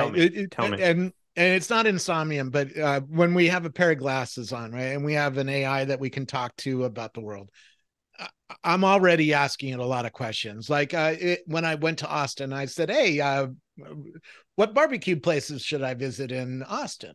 Right. And it gives you an answer. ChatGPT gives you an answer. It's pretty good. But if you teach it what you like about barbecue, like I like brisket, but I don't like beef ribs. I know information is key. Right. The answer gets better. The list it gives you is way better. You have to listen carefully what I say. No, you have to listen carefully. We never take your data without your permission. Yeah. But the thing is, you have full control over when, how, and what data you will give us and why. And I think that is very important, because sure, there will be a lot of people who will be sharing data with Somnium to make the live forever mode, and that's how the models will become better. But again, the moment you would decide to just extract everything, you're gone. Like the data are locked on your computer. Twitter has all my data. I've been on X.com for 18 years now, as of next week, right? So it has all my data. It knows every restaurant I've ever talked about. It knows everything I've ever taken a picture of. Elon now owns everything. Elon owns everything now. You must get the Elon has it all. Elon, here's one. The electricity going to the computer that I'm talking to goes through a Tesla battery on the wall outside my house, right? So Elon controls my electricity. He controls my transportation. Soon he controls my social media, and soon he's going to control every fucking thing in my life. Right? Give all your data to Elon. But not the picture of your naked wife, because that will be controlled by Apple. That from the headset. Maybe Tesla's going to do a pair of glasses sometime in the next 5 years too, right? It's too obvious. For the car. He wants to do a phone. Everything. He always talks about the phone. I mean, I'm not sure whether he wants to do everything. No, every time I talk about augmented reality, his answer is always Neuralink. Okay, yeah. He wants to connect. I mean, that's hook you up, hook your brain right in. Oh, plug me in. I'm down for that future. Just plug me in. Did you see? I did a video with this company called Cortical Labs. They grew human neurons on a chip, 900,000 neurons from your own blood, so you can enslave your own neurons on a chip, and it's doing work for you. It's a new kind of computer. It's insane. How? What? It's like crazy. Okay, one second. I want to. The Matrix is right, by the way. Cortical Labs built the Matrix. It's a box. All sci-fi becomes reality one day. I mean, it's proven. It's proven. It's like it's there. If I'm going to enslave my cells. What are you going to have your neurons do? If you take some neurons and put them on a chip, what are you going to do? I'll probably stay analog in Somnium. I'll have my second me running around in Somnium and do all the stuff there, and you'll be able to talk to me there. I'll stay low key. But Shoda, if part of you ran in Cortical Labs computer, it would be closer to you. It would have human instincts, right? And he talks. Some people say I'm not human, so I'm not sure whether they will succeed in that. He never blinks. I'm a robot. He never blinks. Have you noticed? I don't know what you're talking about. I am not Mark Zuckerberg. I blink sometimes. The AI you're using is pretty good. I blink. It's hard to tell you're not an AI. Wait. I can do this.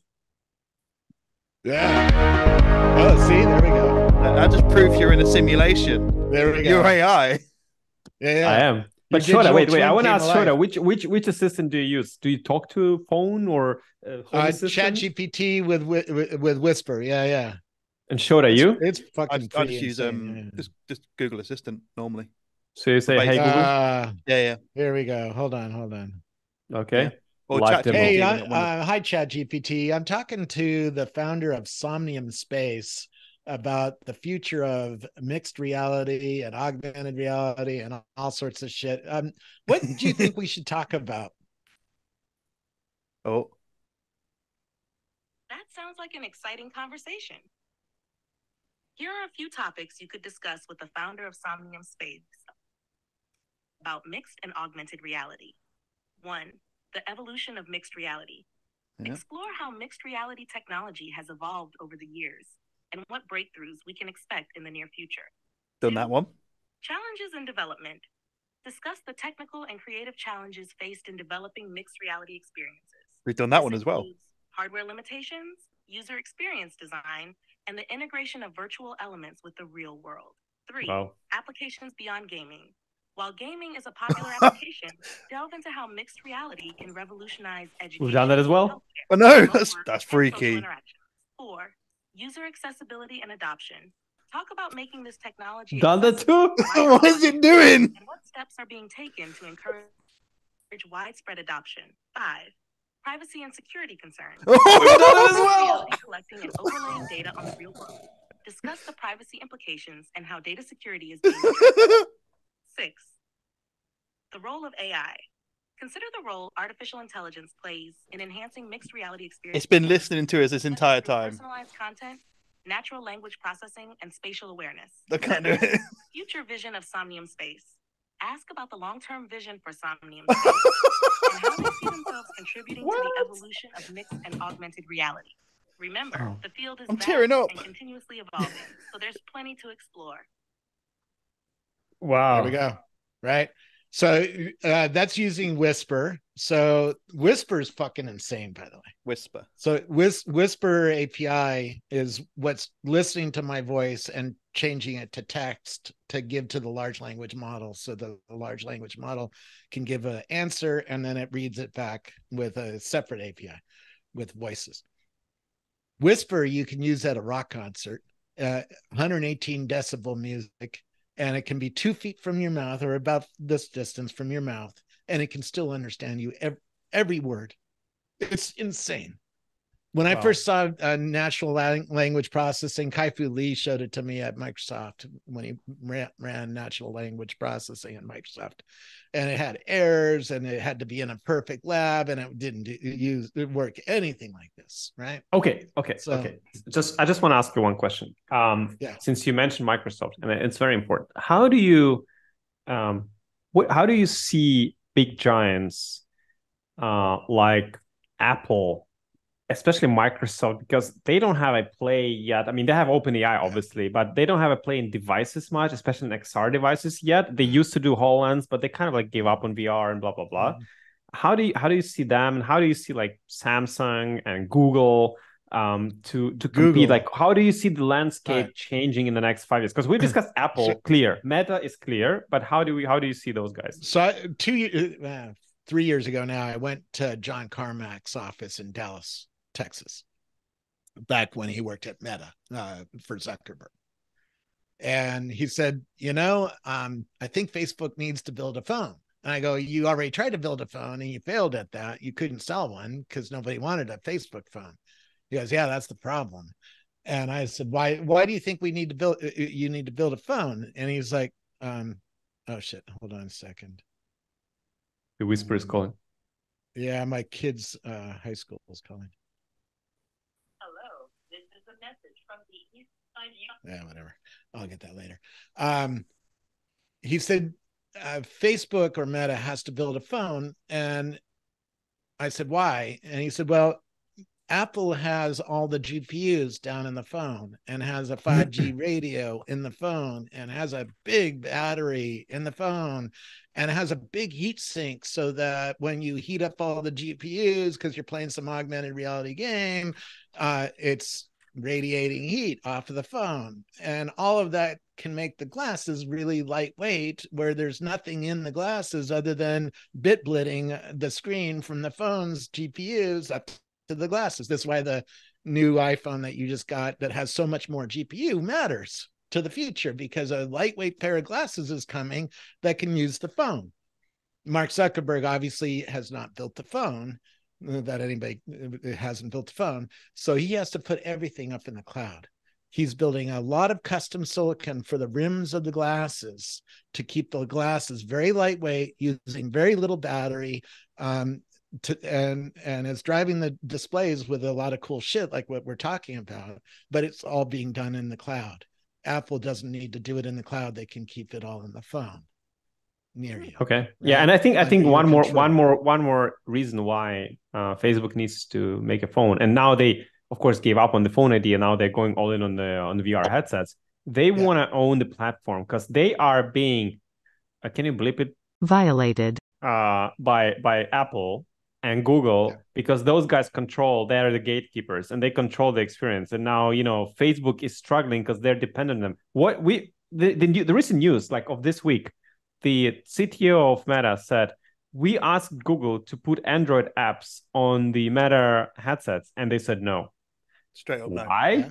Because most probably Google and Samsung, they're trying to build the same headset as Apple trying to do, and they're already 2 years behind. But anyway, they will try to do it, and they don't want to give Meta the ecosystem. Why would they do it? Why would they give their most precious money-making tool to some company which will make all the money instead of them making the money? So I think that's the part. Yeah. That's the problem, right? That's the problem for them. So, as we go into this new world, you have to look at what all these companies have, and Apple has everything. They have it all. They have ultra wideband radios so that they can transmit from the glasses to the phone, from the phone to the computer with the M1 chip in it, or M2 or M3. And the M3 can then talk to the cloud. So you start thinking about, well, what's Apple going to do with artificial intelligence? Well, Apple has AI. First of all, they have a lot of GPU on the phone, which can run AI.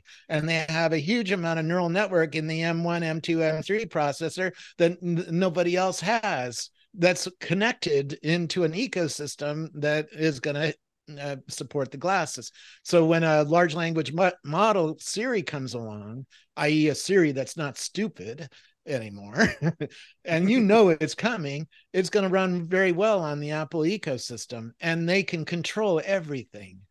Yeah, you're going to be talking to Siri all day long, right, for help of getting barbecue in Austin, or shopping, or learning things, or picking music or whatever, and they can lock everybody else out. But just again, I think like one of the last questions, because the time is, but like I want to say, like, where do you see Microsoft in this? Because I can imagine, Meta is building the headsets, Samsung, Google are partnering with Qualcomm to make their own headset, Apple is doing headset, they're going special. What about Microsoft? Where Microsoft stands? I mean, they have OpenAI. Satya was amazing in acquisitions in the last 5 years, 10 years. Right? Yeah. So what's your take? They have labs up there that can build hardware. They make Xbox, they make keyboards, they make Surface computers, right? So they know how to make. They make good hardware. They make good hardware. Yeah. They don't have the brand that people care about them, and they don't have the content. Apple has invested billions of dollars in Hollywood movie, right? They won the best movie last year. Apple did. They won the best TV show with Ted Lasso, right? So, yeah, I just want to say, but Microsoft just bought two biggest studios for gaming. They are making acquisitions. So in terms of the content and gaming, they would be. Gaming makes sense, right? Because they have Xbox, but they don't have the Windows. They have Windows, but they don't have the ability to really build a bleeding edge product right now and get people to believe in it. And that, I'm an investor in Microsoft, so I believe in Microsoft, not because they're going to compete with Apple, but they have huge data centers. Apple doesn't. And so, where are all those developers who build for the Apple headset or for your headset going to store all their shit?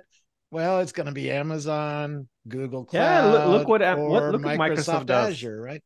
GitHub acquisition, gaming studios acquisition, OpenAI partnership and acquisition. Basically, they own it. Like they've done. Satya is doing an amazing M&A job in there. The only thing is like how I don't see them yet in the spatial computing field, which I think is important to be in, because they did do the HoloLens, right? So they have some expertise, right?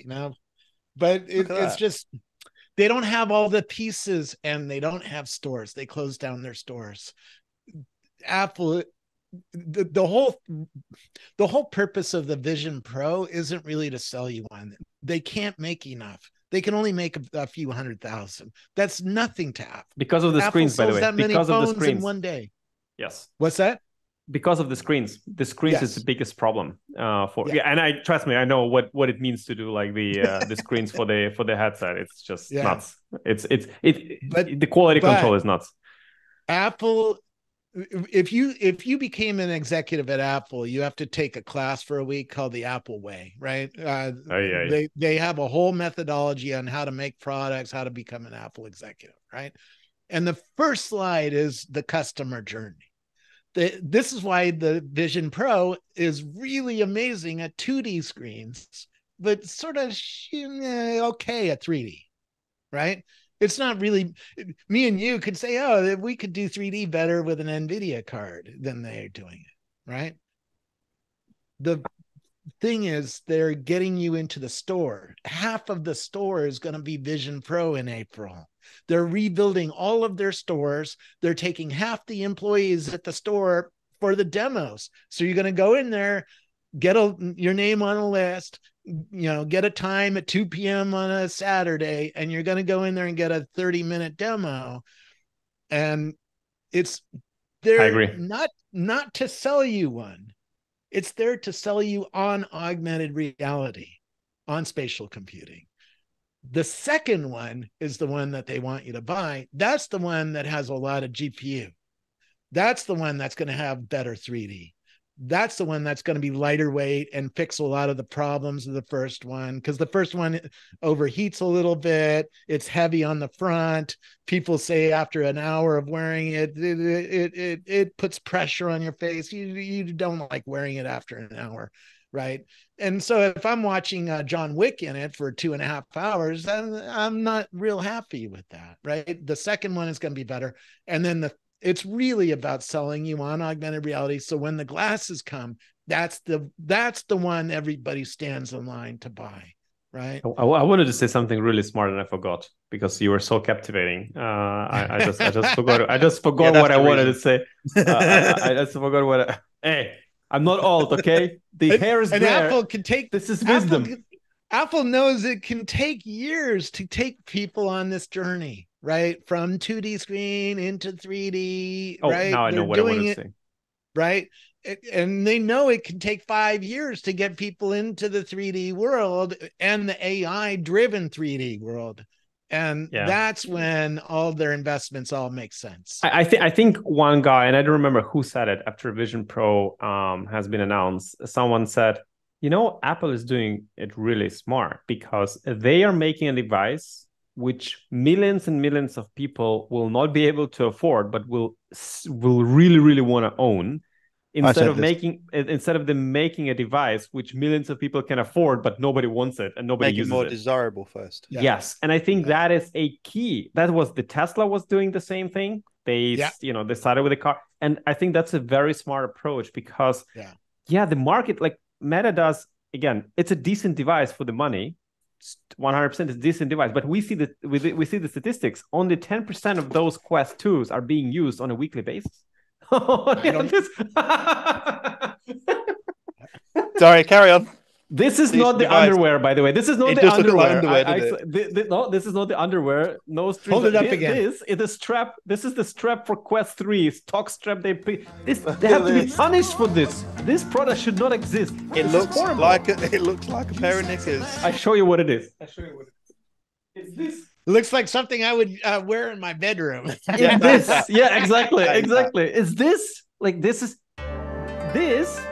should not ever exist. Like this thing, Meta, please come on. Like, can you please give people this out of the box like Pico did? Okay, please give them really good experience with a good knob and battery on the back, not like this. The problem is they're trying to keep the price under $500. And they don't have Pico is for 400. So I mean, Pico is for 350 almost now. So I'm just saying. Okay, but you showed it. You have all those fancy add-ons for hundreds of dollars, and this one cost me $10, and it's amazing. It's like a cheap Quest Pro thing. I don't have the interface on it. $10. I can use them on a lot. Yeah, $10. So many gadgets we need to buy to make it work. Where do we take the money? Anyways, it's. Apple knows that this is not going to be something that goes mainstream next year. It's mainstream. It's a long bet. It's a long, but that's what makes me excited because when Apple goes into arena, it's not a gimmick anymore. They have a plan for 10 plus years right there. They have everything outlined. And that moment when they announced the Vision Pro, I remember that day we were in the office, with the VR engineers. Like, this is the moment where suddenly this industry will become a long-term bet. Yeah. And we know it will be a long-term bet. And that is a very exciting part. Really very exciting part. So thank you for Apple for doing that. It's huge. Only Apple can sell this to the world because only Apple has stores. Right? Business is about distribution. I used to be a journalist, right, in journalism school. Back in journalism school, it was all about who could get a newspaper into the rack. And if you couldn't get a newspaper, you didn't have a job. If you couldn't get the newspaper into the rack so people could buy it, you couldn't do journalism, right? And same thing here. If you can't show it to people and nobody can other than Apple. I agree. I mean, I live in Silicon Valley, right? You go to the Best Buy near Meta's headquarters, right? Literally a mile away. You can't get a demo of the Quest 3. They don't do demos. There's none in England. Nowhere. Right? Not a single place.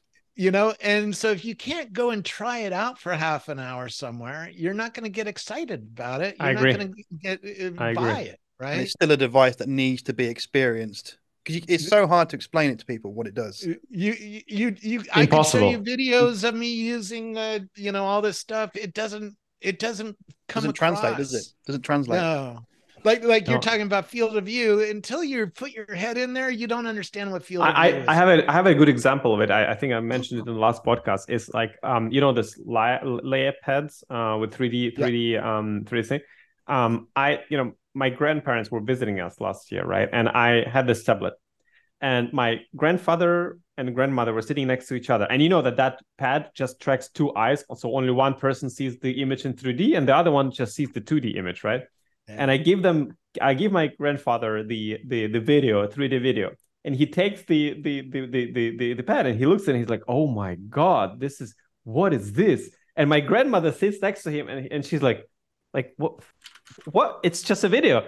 And he turns the screen to her, and the moment the camera focuses on the eye and the image becomes 3D, she's like, "Oh," that moment was like, "Oh," and that's exactly this. Like, people don't understand VR until they properly try it and they have a proper experience into it. Then they like, "Oh, that's life-changing. The VR." It's life-changing. Yeah, it is. Yeah. It is. If it's a proper experience, it's life-changing for sure. For sure. Yeah.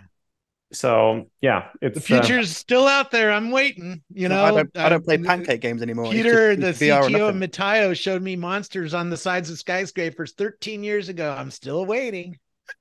Oh wow! I don't have them yet. Snapchat got close, but I can't buy a pair of Snapchat glasses. Right? They have it working, but not they can't make it at scale. They can't make it the battery last long enough. Right? There's still a huge engineering problem to make a lightweight pair of glasses really useful for normal consumers. Right? My 3GS iPhone, the old one, doesn't work anymore, but. I have the iPhone 1 around here somewhere, and then I have the iPhone 4. I don't have that one anymore, unfortunately. I don't remember what happened to it, but that was a good one. I stood in line at Steve Jobs' store and was first to buy an iPhone. Oh man, don't tell me those things. He's not a fanboy. Trust me. By the way, standing in line was more fun than getting the product. I can't imagine. Like, chatting to those people. The first Macintosh team was in line with us. So we talked about Xerox PARC. Those guys were in line with us. Wow. It's like, wow, it was crazy times. All right, this is man. I mean, look, that was amazing to have you, and thank you for coming. And anytime you want to come back, please do. That was, we'll revisit. I love where you're going. I mean, you remind me a lot of Eb Williams, who started Twitter. Right. And I met him when he was really broke. He was running a service called Blogger. Right. So he was always aiming at publishing. He's like you, always aiming at immersive media experiences. And it took him a while, but now he's a billionaire. So I have a feeling. Now we're talking. Wait a second. How did he get there? Well, he started Blogger. He kept Blogger running. He fired all of his employees. Right. Mm-hmm. And begged for money, kept his company moving, sold it to Google for, I don't know, $30 million, made some money, and started a little podcasting company. That didn't quite work out, but one of his employees started Twitter, and now he's a billionaire. Can we invite him to this show? But he'll never. Anyway, what I want to say, by the way, is I haven't seen him for a while. He's a billionaire. He's off in the Caribbean on a jet ski right now. I mean, that's what I'd be doing. What a lad! doing AI powered wheelies on a jet ski. I just want to say, hanging out with Richard Branson on his island. That's what I'd be doing. I'll do a shameless plug, not because it's a plug, but because I think it's relevant for the discussion. not only I believe in decentralized metaverse and hardware, open source hardware, I also believe in decentralized social media. As much as I love Elon and I respect him, and I kind of like Twitter, we're building Authenticity, and you know it. I think you've seen it, and I tried to force you there, and you had really good constructive feedback. I appreciate that, and we are working on it. But I believe that owning your speech and being able to say something and not let anyone or any entity or government be able to delete that, it's the huge power for the future, because we're living in a very dangerous situation in the world where free speech is being suppressed and things being really changed, and also someone could change the narrative of what you've said and things like that. So I think being able to control your speech, being able to anchor that speech forever on the digital space, and being able to directly monetize your content is key. Yeah. And if these three things, they need to exist, because I think Twitter is doing a better job than it used to do before. You're a proof example of that. Most of your social media in the future is going to be about training your AI, so your AI gets smarter. Yeah, and you're going to want to run that locally and have that in a little vector database on your phone, so that anytime you go shopping, you can trade all your data to the shopping mall, so that the shopping mall gets better for you. And you get food for free. You give them a month of data, and then you get food for free. But at least you would get the restaurant that you cared about, and it would tell you which dish to order there, because it knows what kind of food preferences you have and allergies you have and all the other stuff. To a point where it's just all like if you're vegan, you're going to get a different experience at Terry Black's than if you're a meat eater like me. Yeah, you remember when I told you that you'll be giving the data to Somnium from your local computer only when you want it. But I forgot to tell you that on our marketplace, decentralized marketplace, you will be able to pack the data and offer it to researchers. And researcher can come to Somnium and say, I want 1 week of data for a male, and in VR with voice, movements of full body tracking, 11-point tracking, and the field of view. And I'm paying 500 cubes or $500 for because your eyes tell you a lot about no, eye tracking is there. We have a heat map built into Somnium headset, and you can control this. It's yours. So we want this data, and we will pay you $500. Are you willing to sell it to us?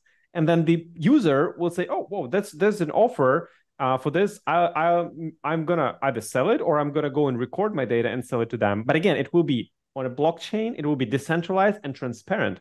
And you will only give the data you decide to give to them, and they will only use it for the purpose, or they will take it and you will know what the purpose they're using it for, at least for what they claim, and they have to probably obey for that. So I think this is important. Elon Musk already has all my data, so I don't really give a shit. I quit. We turn off lights in Somnium. Bye-bye. I will fight until I die to make this centralized world happen, okay? Come on. The problem is you're going to give everybody your data anyways, and it's going to learn really quick about you. Here's a serious...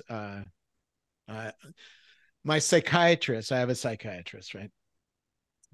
She uses ChatGPT to listen to her therapy sessions with her patients, right? She's working on mental illness with her patients. She has ChatGPT listening, sort of like what we just did with ChatGPT. In half an hour, it wrote highly detailed scientific notes on me. In half an hour, 1 30-minute conversation, and it nailed all of my mental illnesses in one conversation. So it doesn't need much to know every fucking thing about you. Right? That's scary and also incredible at the same time. It is incredible. And she says it's going to soon be malpractice not to use AI, because it's catching things she missed with her patients, because she only gets to talk to me every 2 weeks, right? Of course. And she forgets what I talked about last week, but her notes are really detailed now, right? Oh, man. And the AI watches trends over meetings. So if I meet with her 20 times over 20 weeks or a year, right, it can see, oh, you're improving. You know what's the truth? You know what's the truth? You'll not need her soon anymore. You can just do it with ChatGPT. She's off. There's something about talking to human being. Yeah, no, there's something. I think talking to human being is overrated. I like talking to you more than I like talking to ChatGPT right now. Okay, thank you. ChatGPT did a pretty good job of telling me what to talk about, though, right? Yeah. He's an AI. He's not real. Look at him. He's still not blinked. Oh no! Dude, he might be. I like talking to my bots once in a while. But, Robert, you know that you know that for more than 3 years I take all my calls, business calls, from VR, right? Most of them I do from VR, and I kid you not, some of investors of Somnium, when they invested in they've never seen me in real conversation as the VR. They invested by just talking to me from VR. And some people I don't know if Artur is real. I've never, it's probably, but I've seen just an avatar in Somnium. So that's another part. But of course I'm real, guys. I promise I'm real. Okay. Absolute lies. In 5 years, it's going to be really hard to tell. Yeah. I'm scared of that. That's Look, I send you a lot of love. A lot of love. Come on. I mean, you heard the voice, right? You heard the voice, how good it is, right? You heard the voice. It is. It's getting really good. Hippocratic AI, a company that's doing medical healthcare AI. I like the name. I talked to their AI for half an hour, and it was like talking to a human being, right? Because it was fine tuned on a very specific task. I can tell it. Okay, I can bring you some knowledge of because my native language is Russian. I speak Russian, and I use the, we have Alexa at home and others. Yandex, the Russian search engine, Yandex, huge company, huge technological company there. And they have their own home pods and assistants and stuff like that. It's scary good. Because they nail the conversation. It's so human-like. My kids talk to it and it's very smart. It knows when the kids are talking to it. It tells them to be polite. If they say, "Hey, turn me off," there's you choose to say please and things like that. They play games with it. The conversations they're having with it are freaking incredible. So what I wanted to say is that while US have a head start, I can guarantee you that China and Russia are catching up very fast. The amount of AI happening in Russian companies like banks, and Yandex and Russian-speaking companies, let's say, it's insane. And I'm pretty sure, because I don't know the Chinese landscape very well, right? But I'm pretty sure in China the same thing happens, because once the genie's out of the bottle, it's out there. People know how to build large language models now. It's a fairly simple technology, actually. Yeah, it's the data that you need to build the model, and it's the NVIDIA cards that you need to run the data through to make the model. Yeah, but you have half a billion Russian-speaking people all over the world. So I mean, they have the data, and Chinese are there, 1.5 billion people. They have the data. And then there was the British. Yeah, but you speak English. We're in a new world. Yeah, it's a new world, and I think look, we're trying to be prepared. We're trying to bring to people our vision. We try to use those products and enjoy the life. I'm always thinking about how my kids are 7 and 10, and they see what I work on. They kind of digest the thing what I work on, right? But it's hard to predict for them, what skills do they need to learn today to be relevant in 10 years? That is a big question which I'm asking myself. Manual labor, maybe. The AI beat the best Go players at the game of Go, right? And the humans were demoralized for a while. They went and stayed in bed for a couple months because they were depressed that they got beat by the AI. But then they started using the AI to learn how to play better. It's enjoyable to play the game. Actually, our neurons like to play games, right? And so they're using the AI to learn new moves now, right? And that's what's on the other side of this, is when AI is starting to do so many things for us, we're going to use the AI to have more fun in life. Do you know what games I'm playing with my kids? Any bets? Any guesses? Chess. Chess, of course. No, chess, of course. But I mean, computer games. Do you know which computer games I'm playing? Nope. Call of Duty. Boomer. Nope. Boomer. I'm playing Age of Empires 2. Yeah. And what a game. And Heroes of Might and Magic 3. These are the games I'm playing with my kids. See, my kids don't want to play games. My son, who's 13 now, when he gets home from school, as soon as he gets his homework done, he's on Discord with his friends. And what are they doing? What are they doing? Roblox, Minecraft, Yeah, Minecraft is still shockingly relevant, games, isn't it? All the usual shit. Roblox, right? I have to say, I have some mixed feelings about Roblox, just because how much pressure they put on the kids to buy new things there. It became a platform which sucks the money out of kids through their parents. I'm pretty sure like you know, my kids don't play Roblox. I don't let them, like, just mine don't. But see, I have no rules in my house. You want to play Roblox? That's fine. That's the best way. No arguments. You want to play? What you want. What's the there's all these violent games. I don't care. Go. My kids don't have mobile phones yet. I'm just saying. They do. I give iPad at a year and a half old, and they're 13 and 15. Oh no! They use what I have at home. So they play chess on the tablets, and they understand all the tech. They know how to use it, but they don't own the phone. And they don't bring it to school or whatever. Phone, but they don't need it yet. Yeah, exactly. I just want to say, they do VR sometimes. Be Apple Vision Pros. Are you going to get them a Somnium Space? Are you going to get them a VR headset?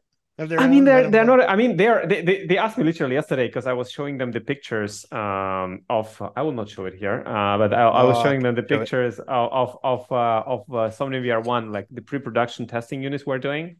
And the first question was like, when are you bringing it to home? I want to try it. Yeah. Father, bring it home. Yeah. I'm like, soon. Stores. It's coming soon. See, if your kids don't have it, I'm not going to get it. Okay, next picture of my kid in the VR1. Okay, I promise. Because I need to sell it to Robert.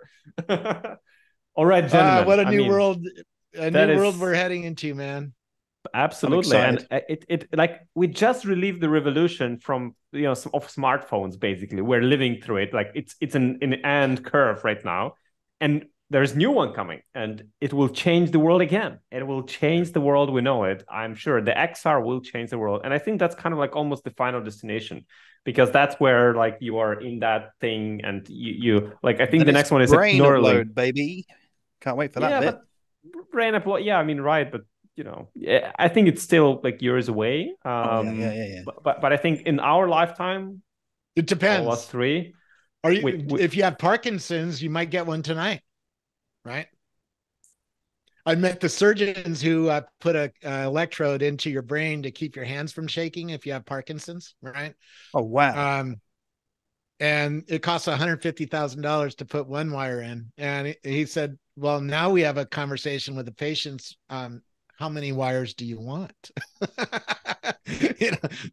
And Neuralink is what, 32,000 last time they talked, so it's probably more now. But yeah. I mean, look, if I had Parkinson's, give me the Neuralink. Oh, for sure. No, for sure. Yeah, no question about that. Then Elon really controls me. Just turns your anti-shake off when you're annoying him. Oh no. No, if you have wires on your brain, there's no free will anymore. He can control you. He can make your hand go scary. Yeah. But I want it. Wow. Upload me. Well, if you have Parkinson's, you want it. If you're normal, let's hold on. He's not normal. Who is normal? No. Out of us three, who is normal here? Like, raise your hand. I am. Cricket sounds. We need cricket sounds. If Elon said I could get the beta of Neuralink, I'd sign up for it. I'd be like, fuck yeah, let's go. Elon, do it. I don't think it'd ask me because I'm so basic. Yeah, but they need to level up the model from like brilliant people in it, some basic people. So maybe they'll reach out. So the goal of education, you asked a question which was interesting, right? What are our kids going to need to learn to be relevant in the future? An educated person who knows a lot of things is going to be able to talk to the AI about more things, right? Or if you're very specialized, like if you're a surgeon, you're going to be able to talk to the AI about surgery in a much deeper way than I could, right? Because I don't have the background. I didn't go to Stanford Medical School for 6 years, right? Yeah. Yeah, I mean, it's So a brave new humans are world. still going to need to know things. I've got a question about you're AI. going to need to know them so that you can talk to the AI about them. You got a question, Shota? Yeah, how long will it be, do you think? Because you two are professionals and I am the pleb here. How long do you think it will take before we have the ability to upload a profession straight to your brain? Like you just said with the surgery, if I can tap into a sensor and I know, oh, this is how I do it. Do you think that's possible with how it's going? May I start with answering this question, Robert? Yeah. I think I'll give it a little bit of a philosophical answer here, and I'll try not to take too long to answer. I think we as humans are a bit we always imagine the future in a bit different way, but we are coming to that future from a different direction than we think we will. And I'll explain myself. I think like humans were fantasizing about time machines for a long, long time. Yeah. And we always thought it's kind of like a device which you step in and will, take you through the space and time and warp and whatever to some, in the past, and you'll be able to. I think the XR version of recording spatial and then reliving that thing is a time machine of sort, and you will have more and more of those experiences. So we will come to a place where you will be able to relive every step of your life in maybe someone else's life, and it will feel like a time machine, but it won't be a time machine. So to come back to your question, I think you will be able to learn the profession not by knowing how to do it, but by being shown how to do it so effectively that you will not need to learn it. And that I think that's if we're talking about this, I think maybe 10, 15 years, and you will be able to like wear the glasses and you will know almost any information in the world, and it will show you exactly where to do what. I think that's the future I imagine. It's like a different direction. Instead of just uploading it to your brain, you will be able to do effectively or see the information so effectively and hear it. You will not need that upload actually, because you will have that information in front of you. Does it make sense? I was just watching, the surgery example is a good example. We already use robotics in surgery. I used one of them at SRI, and I did a suture on a fake piece of skin, right? Was I really doing the suture? No, I was being assisted by the AI. The AI was really doing the suture. I was sort of just guiding it, and telling it what I was trying to do, and it took over and did most of it. Could it do all of it? Hell yeah. Could it watch millions and millions of surgeries being done on the robot and learn how to do all sorts of complex surgery? Yeah.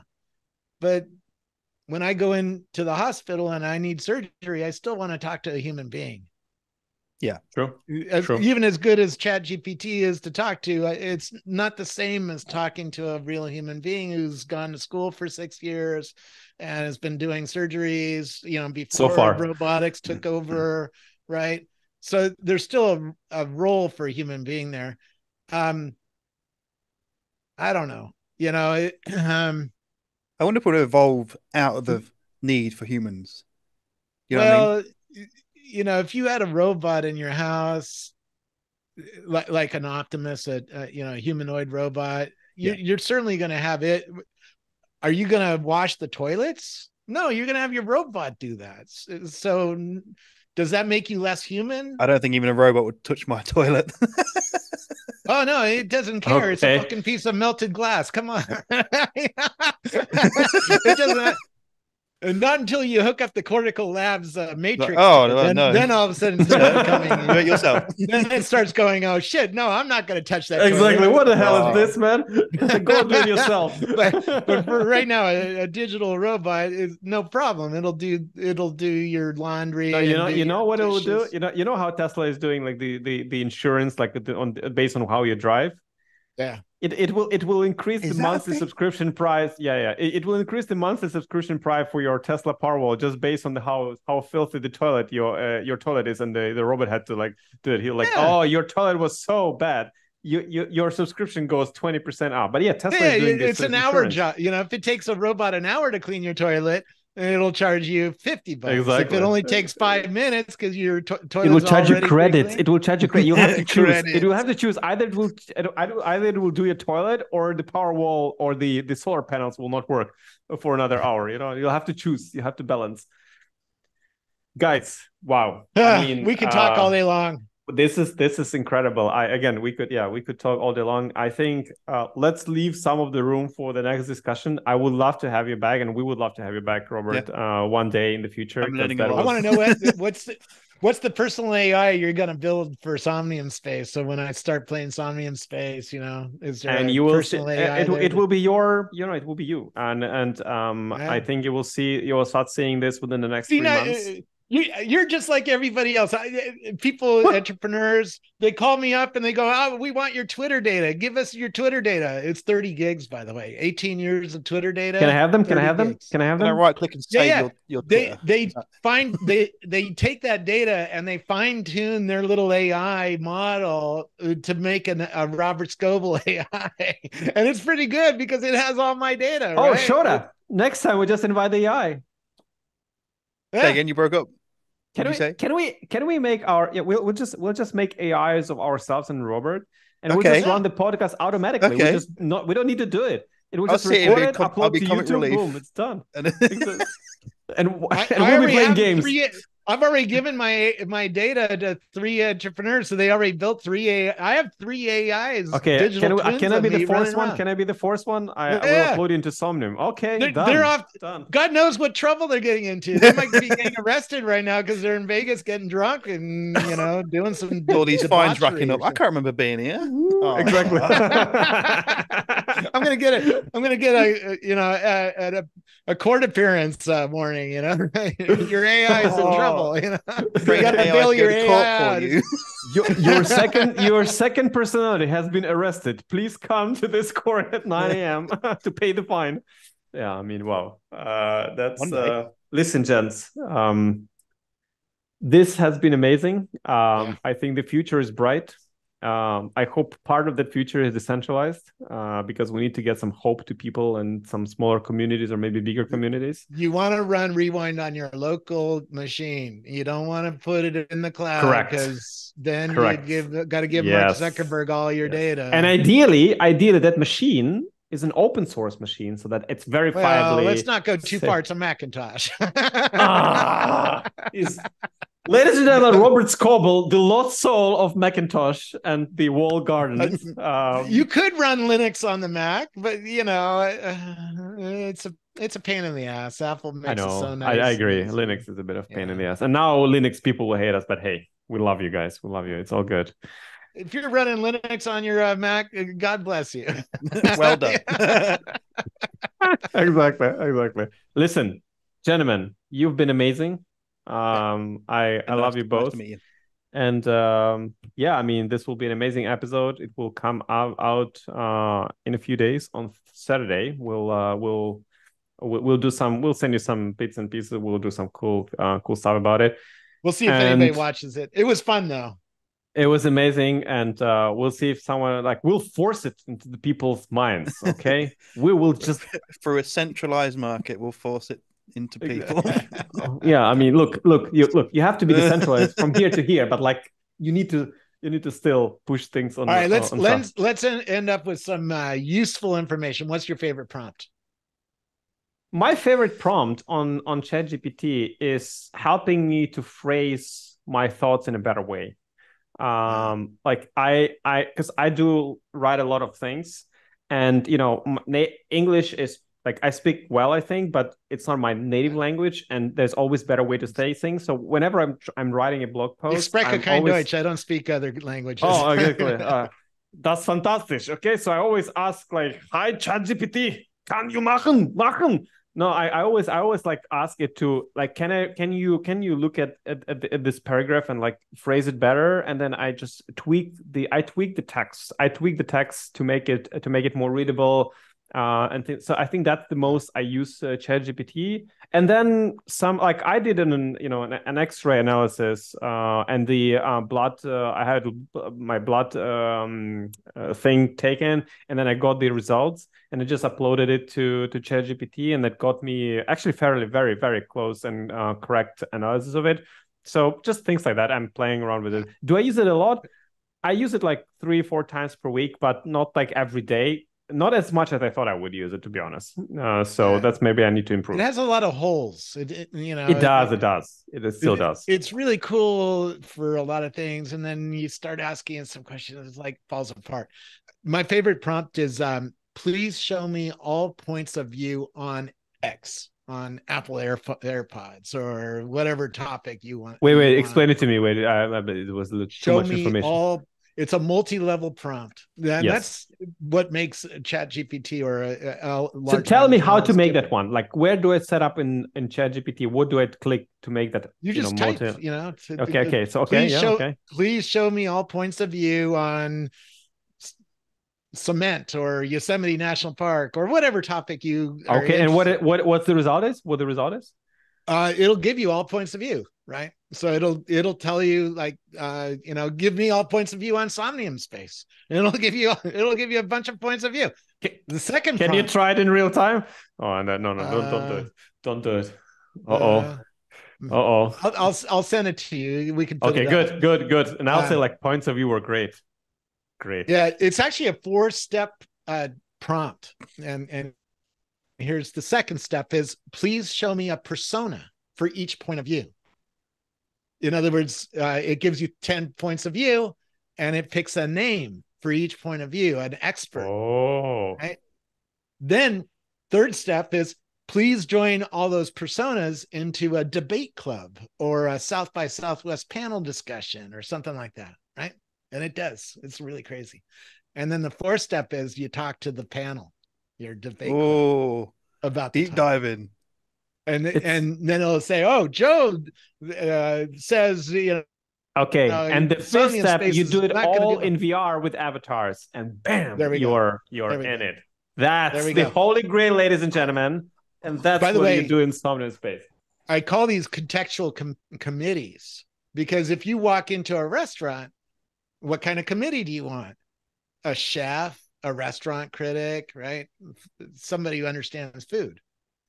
If you're going into a classroom and trying to learn surgery, you want surgery professionals around you, right? People who know the topic you're trying to learn, right? If you're going to a shopping mall and trying to buy some clothes, you don't want a chef, you want somebody who's into fashion, right? So you need different committees around you for all of the different contexts you have. I need to start using ChatGPT more. If you're walking around Somnium Space, right? In Somnium Space, if you go to a nightclub, you'll want a certain committee to hang out with you. If you go into a museum, you want a different committee to hang out with you. You want an NFT expert with you, right? Absolutely. A banker, maybe, somebody who can get your money and buy Ideally both. Right. Banker so you'll need different committees of different AIs as you go, even in one virtual space, a metaverse, right? Woo, guys. Wow. Contextual committees. Contextual committees. That's the keyword we're finishing this discussion with. And it all starts with a prompt. It all starts with a prompt and finishes with committees. That's a beautiful ending of this amazing episode with amazing people in this episode. Again, thank you, Robert, for coming. Thank you, Shoda. Thank you, myself. Next time I'll bring my committee. Oh my God! Oh, that sounds all right. I already got ChatGPT sort of trained. I got to get a committee to help me do. In fact, Avi Schiffman, who's building this new pendant, AI pendant, he's using it all the time. And it's helping him.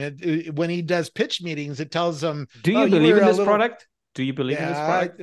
I think he's onto something. It's just the AI is not quite good enough for it. Yeah, it's good enough for a few things, but it falls and apart. I have questions to the hardware, so I think they will need to. There's no hardware. It's a fucking microphone with a Bluetooth radio that goes to your phone. Yeah, but it's like all the work is done. Is that little clippy thing that you clip on? Yeah. Oh, that's different. That has a computer in it. But the cheaper ones, like Rewind's building a pendant that I interviewed the founder. It just has a microphone and a speaker and a cheap computer. It's $69.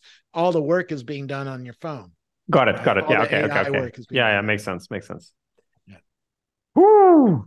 I'm sweating. I'm mentally sweating. Okay, I'm not sweating in real, but I'm mentally sweating. I can see it. I'm going to start up Somnium Space in like 5 years, and there's going to be a committee that meets me at the front door. You'll start Somnium Space in like 1 year or half a year. You'll come in and they'll be like Robert Scoble, like, hello, let's talk about GPT committees. And like, wait, I know this guy. Where's the data coming from? Oh, I promised him to give it to him. All right, that's exactly what will happen. And as I walk around, some of the people, the committee will peel off and disappear, and new ones will come in because I'm walking toward a museum. It's like devil. It's like devil and the angel. Oh, you'll be like, there we go. Exactly. That's ultimate committee, right? What you should, okay. You should go into the orgy tent in the. Don't go in there. That's where I am. That's where I'll be. Woo, okay, gentlemen. We discussed very important topics in this episode. Like what happens if the naked wife comes in and you're in an Apple headset? Very important topic. People are talking about having AI girlfriends. Screw that. I'm going to have a whole committee of them. I'm going to have a harem. We'll have a harem of AI. Yes. My wife already jokes with me. She says, tell the AI girlfriend to get lost. Wait a second. When you were talking about the romantic walks on the beaches of Spain, was your wife with you at that moment, or was and my AI girlfriend too? Was with me, All right. Yeah. Bring her next time. Okay. There we go. We got the fireworks. Contextual committees, they're weird, We need to stop somewhere, because otherwise this will be the longest podcast ever recorded. I don't know what's the record. We can beat it. I'm pretty sure we can beat it. But I mean, the smart people are going to take the hour and a half and stick it into ChatGPT and ask it, give me a short don't listen synopsis. to him. Don't listen. No. Tell us the top 5 points. Robert, we have for the next episodes, we'll be having probably a giveaway of this. And somewhere in the middle or somewhere, I will say one keyword and people have to guess it to get the headset, but it will be maybe in the next one. But maybe if they stick it to ChatGPT, they'll be able to have it in 5 seconds. Oh, they will. That's not fair. Yeah. Please explain what this is another prompt that's fun. Please explain this conversation to me as if I was a 5-year-old, right? Yeah, that is. I need that one a lot. I need that one a lot. I need that if I'm reading surgery reports. Just anything. I'm just a VR user.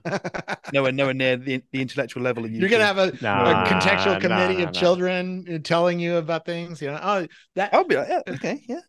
Here's how to learn surgery from a child's point of view. Gents, 1 second. Right. To finish the discussion, we started with the style, and we'll finish it with the style too. So, all right. It was a pleasure.